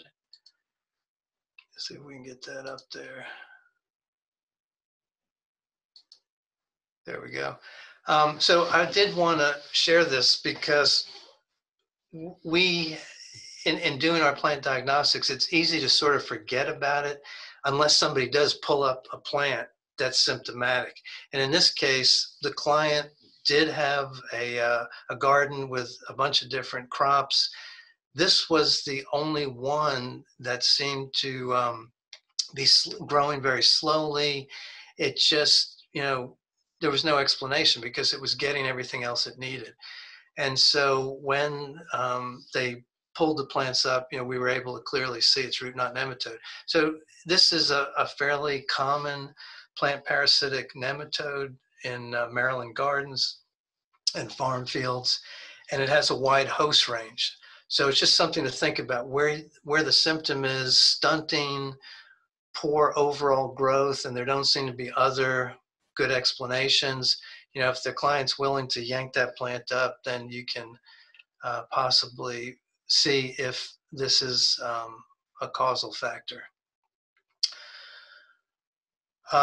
Every year we know we're going to see 2,4-D drift injury to tomato and grape, but unfortunately we're continuing to see, well, we don't like to see that, but we're also seeing a problem that was much worse in the early 2000s, and that is some long residual herbicides that end up contaminating straw and manure, compost, are still ending up out there in people's gardens and farms. So this was a person in Washington County, out in the country, big country garden, gets manure from a neighbor farmer, and then she starts seeing these symptoms, not just on tomato, but other vegetable crops. And so, you know, I think the message is it's great to get free compost, free manure, but you may want to ask some questions about it, or even test the material. And the way to do that is a bioassay, where you actually take some of the mulch or the manure or the compost, put it in a container with some grow mix, soilless mix, and plant some peas or beans to see how they come up, or if they come up. And if they don't germinate well, or they come up distorted, and you can see this classical distortion from phenoxy herbicides, twisted leaves, cupping, elongated leaf points, then you'll know that there's a problem there. So just something to be aware of. This is becoming a more prevalent pest. It's garlic bulb mite. So add this to the list. You know we have white rot, which can be a really serious problem on garlic and onions. There's the bloat nematode that Jerry Brust has written about on the UME website. This year, I ended up getting bulb mites in my garlic, unfortunately. So you can see the mites at the bottom, they're magnified. They're quite humped in shape. They feed right where the roots meet the bottom of the bulb, right at that plate. That's where they enter the bulb, and they just feed right there at the bottom. And basically ruin the bulb, and that allows some secondary pathogens to get in. The sort of way to deal with it, or the best ways we know of, is to try to buy the cleanest seed stock that you can buy, rotate your crops. This mite can live in the soil if there is residue there over the winter. If you leave garlic and onion, plant residues, they can survive. Otherwise, they shouldn't be able to overwinter. And Jerry has written some nice things that are on the UME website about this pest. Here's another one that's new to us, not to Maryland yet, but this is one I've been hearing about for 20 years that started in New York. It's from Europe originally, and it moved all throughout the Ontario growing area and New England. Now it was found right at the border of New York in north central Pennsylvania this year. And it's a pretty tricky pest. There are multiple generations. This one isn't moving north, it's moving from the north to the south. So it can apparently overwinter just fine. In Pennsylvania, we'll see how it does, if it continues to move southward. But it's a type of fly. A midge is a fly, so the little maggots that hatch out will feed on different parts of the plant, and that they affect the physiology of the plant, and that causes cupping and distortion and smaller heads with cauliflower and broccoli. So nothing to worry about right now, but just to be on the lookout for. And, we'll keep you updated on that. I've been sharing the allium leaf miner information the last few times we've met. It's established in Maryland. It can survive over the winter in the soil in Maryland. It's another one that came from, I think, Europe and Asia. And first was reported in Pennsylvania. It's in Maryland. 2 main flight periods, so 2 generations where you'll have the mated females laying their eggs on allium leaves, and the maggots will then, work their way down through the leaf it depends on the type of plant, but toward the base of the plant. So row cover is the way to go, I think, with this pest. Putting it on as soon as seeds go in the ground or plants go in the ground, April to early May, and then again late August through late September. And spinosad and neem are also effective. I don't know how many of y'all have been hearing about the Asian jumping worm. In the chat box, you can watch a really entertaining video. Joyce Browning, in her Garden of Whedon series, covered this invasive. It's not new. It's been in Maryland for decades. It's, I think, prevalent across a good part of the US now, at least Midwest, upper Midwest, mid-Atlantic. And it gets between, I think, 1.5 and 8 inches long, so it can be quite large. one of the distinguishing characteristics is this milky white, very smooth band that goes all the way around the worm toward the head. It's called the clitellum, and it's not raised at all. It's a kind of a shiny looking earthworm. It is creating huge problems with our ecosystem in that it just absolutely rips through the organic matter in the soil, and it granulates soil so that we end up with these aggregates that look like little bits of gravel. People describe it as coffee ground. But what's happening then is we're getting more air between soil particles, so roots will desiccate. Nutrients that come out of the castings from this worm are leaching down through the soil, so it could actually lead to more nutrients moving into waterways. We have a few links in the chat box. We probably got 8 or 10 questions this year and several photos of this worm. So be on the lookout for it. If you see them and you can grab them, put them in a plastic bag. We want to try to destroy them where we see them. They overwinter in cocoons. If it's super cold, I may be even also super hot. If the soil warms up to a certain degree, that could affect their ability to continue their life cycle in the summertime because there are multiple generations. And then over the winter, extreme cold can also interfere with their cocoons and their ability to survive. But it's one we'll be keeping our eye on. It's not a pest that anybody is tracking in Maryland. So if you see it, let us know, send a photo. But we talked to DNR and MDA about it. They're not tracking it at all. Didn't cover anything on fruit other than this fig that I'm going to talk about for a little bit, but I'll be happy to answer any fruit questions. I guess my message, as always, is please try to talk to your clientele about tree fruits and how it's better to start with small fruits, especially if they want to grow organically. And don't get into tree fruits other than a few that we know don't have a lot of major problems, like fig, unless you've done some research and you're prepared to deal with, potential pest problems.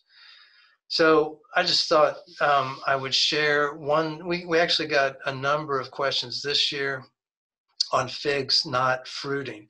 And I think for a lot of people in Maryland that have fig bushes, even if they didn't cover them, their figs came through this past winter. If we get temperatures in the 20s, the low 20s, we can lose all the above ground wood on fig. The roots almost always survive. And if the above ground wood is killed by very cold winter temperatures, in the spring we get new shoots to grow, and those shoots may produce some figs, but they rarely will have time to mature before the end of the growing season. So it's hard to know exactly what's going on. In these cases, the clients weren't sure if the figs were grown on second-year shoots that had come off of wood that had survived or not. So if, if on the left side here, even though that's a pretty good sized plant, if this was all new growth from 2020, if all this growth came up from the ground, we wouldn't expect that we're going to have figs. If we have no figs, though, at all, if we don't even see a single little fig, then it could be something else going on, like excessive shade. So pruning, especially a lot of the internal branches out, can be somewhat helpful. If it's just a really shady location, you might need to consider moving the plant, which is not easy to do. You might want to just start off with a new one in another location. This last slide here, and this fig in the middle, looks like it's growing next to a wall, which can be helpful if it's a south-facing wall. But it looks like it's growing between two row houses. This was from Baltimore City. Or on the side of a row house. So I don't know how much sun it was getting. It looks pretty healthy, but again, no figs. Where you've got really good soil and the plant looks healthy, it is possible to root prune figs. I see this a lot in Baltimore with Greek and Italian gardeners. Sometimes they use some kind of root containment, like corrugated metal driven down into the soil, or they may actually go in and cut through roots, around the circumference of the tree to try to force it to fruit. So, we do have some information on our webpage on figs. And then also it could be just the wrong cultivar for the area. Some people get a fig from a family member, and that fig, originated somewhere that would make it not appropriate for Maryland growing conditions. I think the last thing I wanted to just bring up are some of the nice newsletters that you can subscribe to if you're interested. So this is for you super duper veggie fruit people that want to know what's going on. These are commercial newsletters, but they contain some very relevant, information. These are some that I subscribe to. And of course, the UME newsletter is listed first there. Also, Jerry Brust has a nice commercial vegetable page on the UME website. So there's a lot of good information there as well. So thanks, folks. I didn't even check the time. I hope we didn't go over. Nope, you're good. We're right on time for. Oh, cool. Good.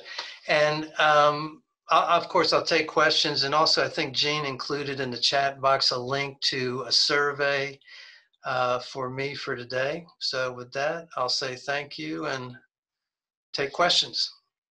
Awesome. Thanks, John. Lots of great comments and lots of good questions too, as usual. So I wanted to start with the one that we ended with from Dave, the best way to water your tomatoes to avoid blight.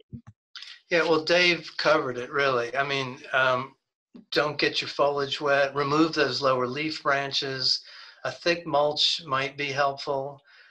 Pruning, heavier pruning to improve air circulation for prevention. And then resistant cultivars, I'll mention there are some that have purported early blight resistance and some that are supposed to be resistant to late blight as well as early blight. And you can try them. A couple of examples for early blight: Mountain Magic, Mountain Supreme. I think Juliet and Jasper are a couple of others, but I don't know how good that resistance is. It may be tolerance.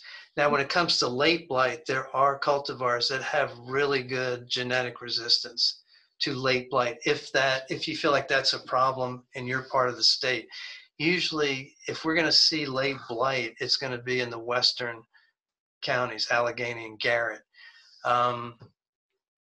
This year, there have been reports, one from New York, there was one from Pennsylvania in the past 3 weeks. There's one from Western North Carolina. So it's very spotty, as Dave mentioned. The last big epidemic was in 2009 for Maryland. So there are a bunch of good late blight resistant varieties. You can find them online. The Cornell website lists them all on their tomato page as well. And Cornell's got a whole research program to develop more varieties because it's a bigger problem for their state. Got it. Thank you. And Emily put a link into the chat for the person who had asked about black knot on plum. Yeah, I'm not aware of any black knot resistant plum cultivars. He's got a link from Cornell in there, so that should help. Anthony had a question about our frost dates, first and last, and are they changing? Yes, they are changing. USDA changed their hardiness zones. What I think the best thing to do is just check your local weather forecast. That is the best way to figure out what's going on out there. So they are changing, but the problem is we can have an early frost in the fall, and we can still have late frost in the spring, even with climate change. So it's a much more dynamic kind of situation where you just have to keep your eye on things. Yep, absolutely. Okay, let's see. What is a frost blanket? It's probably something heavier than the heaviest kind of remay or floating row cover. The nursery industry uses them, and I don't know how thick or what's in them, but they're used to completely cover a plant, so you're not going to get sunlight coming through. If the question is about winter protection, it really just depends on what you're trying to protect. That would be perfect for something like a fig, where you're just trying to cover it over the winter. There are other leafy greens. It's probably better to go with heavy remay, where you're only going to get 50% light transmission, but it's heavy enough to protect down. Probably gives you 8 to 10 degrees of frost protection. Okay. Yeah. All right, we've got a question about 2 purple kiwi vines that someone has had for 4 years, but they've never produced fruit. How can they tell if they have 2 of the same gender? If they're flowering, let's say, I'm trying to think, right, you need the two different varieties. I'm not, I'm not sure, to tell you the truth. If that person could send the question through the website, we will research it for them. Perfect. All right, so I'll send it through Ask an Expert. Yeah. Next question, would a white row cover be better than a dark shade cloth to mitigate very high temperatures? Right, so shade cloth is different than row cover. Shade cloth, 50% shade cloth is what would be recommended to reduce the heat around the plant and to reduce sunlight. So a row cover will increase the temperature around plants. So we would not want to use that during the summer. It's great in the spring to, move growth along, but in the summer, it would be better to use shade cloth. And I didn't mention this, but I think really part of the answer to dealing with adapting to climate change is going to be planting our vegetable crops, in some cases where they're going to get more afternoon shade. That's less expensive than buying shade cloth, but shade cloth is pretty expensive. But I think it is being used more, shade cloth is, by even commercial growers, especially further south. So I think it's something we're going to be seeing more of. But don't use white row cover material in the middle of the summer. That'll increase the temperature. Okay. Regarding the tomato that had the stink bug damage, do you just cut out the damaged part and can you still eat the rest of the fruit? Yes. If you're processing your tomatoes, you may end up cutting out quite a bit. But yes, once you cut out the damage, you can use the rest of the tomato. Okay. One guest has peppers that were doing well for a long time, but several started to show deformation from broad mites. What can they do to prevent the mites? Yeah, we do. We get cyclamen mites and broad mites. That's a tough problem. I don't know. There's nothing you would necessarily be spraying, and I'm not even sure. We have some information on our website about that. I'm not sure how well they overwinter. People see those occasionally. I don't know that you'll necessarily see them next year. If they bought transplants, they may have come in on transplants. But check our website, and if you don't feel like you get enough information that way, send a question through Ask an Expert. Got it. Okay. If a cucumber does not have downy mildew, but it has yellow spots on leaves, what could be going on there? Yeah, well, again, it could be another type of disease. It'd be really helpful if the plant is still available to take photos and send them through Ask an Expert. And photos of the symptoms close up, and we might be able to diagnose it for you. If it's not downy mildew, it could be an abiotic problem. It may not be a disease problem. Yeah. Okay. If plants don't need pollination, does that mean the fruits are seedless? That's a really good question. It means there may be small seeds in the fruit, but they won't grow. They won't get large. So yeah, I'm curious about that myself. They'd probably be like nascent, small ovules, but they won't grow in the fruit. Okay. We get this question a lot, so it's something good to remind everyone about. Is it sensible to compost affected plants? Oh yeah, it's a great question. The problem is it requires a nuanced response. And as in teaching Master Gardeners, I've told folks, you can talk to 4 different plant pathologists and get 4 different answers from them about that very question. So example, there's certain disease plants you never want to put in the compost bin. Like if late blight is an issue, or white rot or something like that on alliums. There are others that as long, and this is the big caveat, as long as all the tissue that you're putting in the compost pile that was infected is going to reach 130 or 140 degrees, it would be okay to compost it. Like tomato vines that have septoria and early blight, those diseases also can blow in. They're kind of cosmopolitan. We can't really get away from them.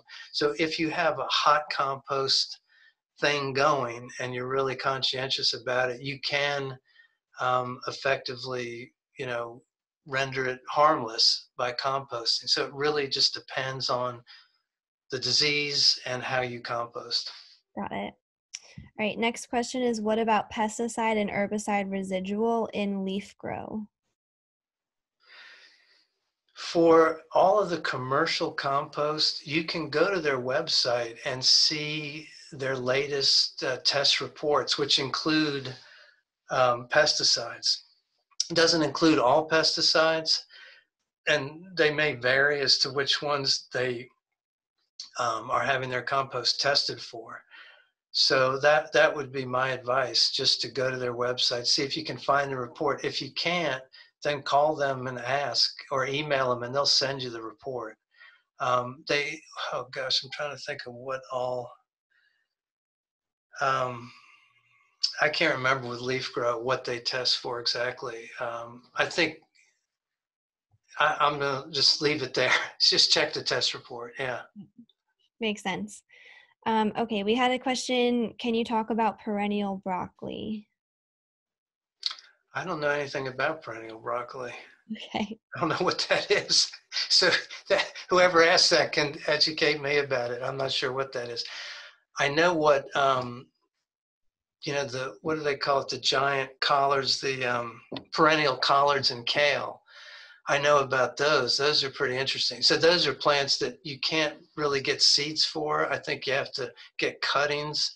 So this may be something similar, but I don't know perennial broccoli. Okay.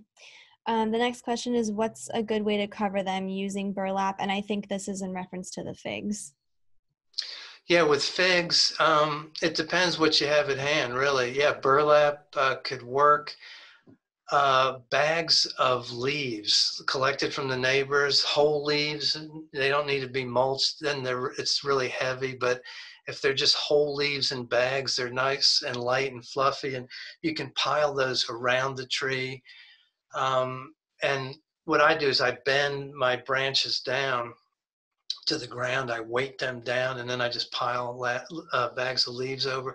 But you can do all kinds of things. I had a barber from Genoa who used to cover his fig bushes in Baltimore County and put a little 110 heater under there. He'd plug it in on a thermostat. So people do all kinds of crazy things to try to make sure they get figs next year. Awesome. Another fig question, which cultivars of the fig are recommended for this area? Yeah, so that's all on our website. The 3 I always put out immediately are Brown Turkey, Celeste, and Hardy Chicago. A lot of people grow those 3 and they seem to be pretty reliable, but there are others as well. Okay. Let's see. And Jean did put the link to John's evaluation in the chat box, so please make sure that you guys are doing that evaluation for him. What's a good combination of fungicides to prevent and control blight in tomatoes? Organically, copper would probably be the best that I'm aware of based on research results. Actually, copper plus, there's one of the immune booster microbes that you can add to the copper that would improve the performance. And I can't remember which one it is, but maybe I can get that information back to everybody.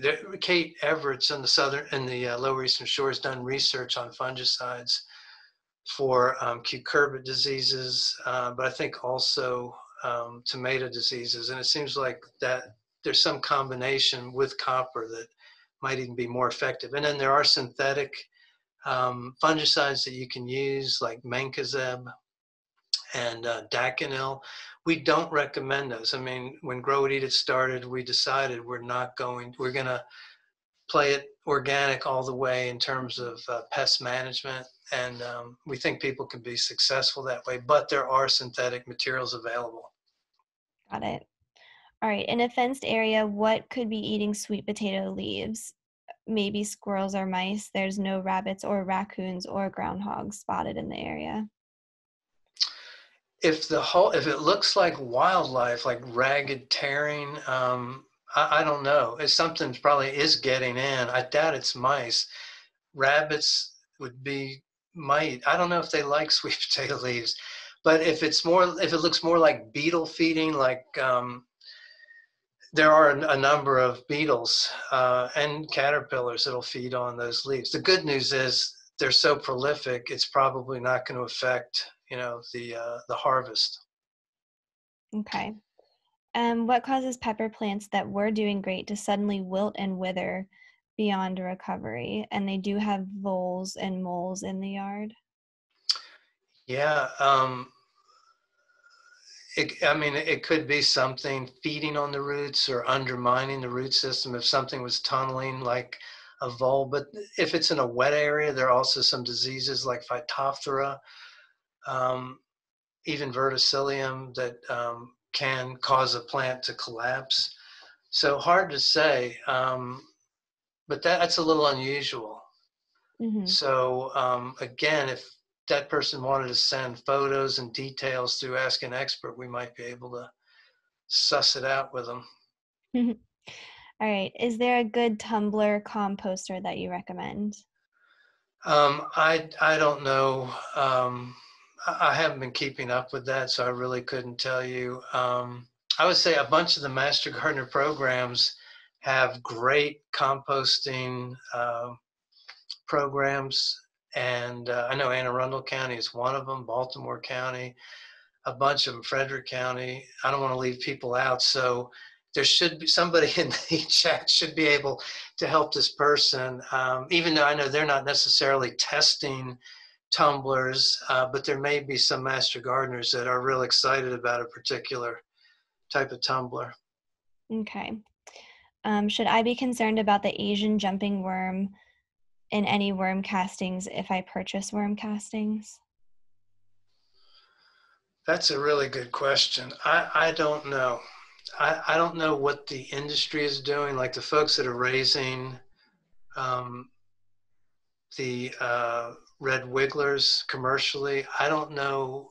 In fact, I think I would just ask them, if you're considering buying red worms, ask the company, like, how do I know there won't be any Asian jumping worm cocoons in what I'm buying from you? I'm sure it may be an issue for them. I don't know. I don't really know. They're pretty small. I think, what did I read? I don't know. Read the information on it. I can't remember the exact size of the cocoons, but I think they would be pretty hard to see on a casual observation. Yeah, it sounds like it would be a good question for the organization or company where you're purchasing them from, just to double check. All right, so that's the last question that we had for you. Thank you, John. There's a lot of really excellent comments in the chat, appreciating all the info. Oh yeah, well, it's great being with everybody, and keep gardening, stay safe, and vote. Yes, absolutely. So thanks everyone so much for joining us today. I know it was a long day and we're a little bit over time, but it's so much great info, really helpful. I hope you guys all enjoyed it. We really appreciate seeing everybody and all of your kind comments in the chat box. Thank you guys so much. We'll get the recording out to everybody. We'll have it posted on the HGIC YouTube channel. And I know a lot of folks have asked about the presentations and the links within the chat, and so we will be sure to get those out to everybody with the recording as well. So thanks again for joining us. It's Friday. Have an excellent weekend, everyone, and we'll see you next time.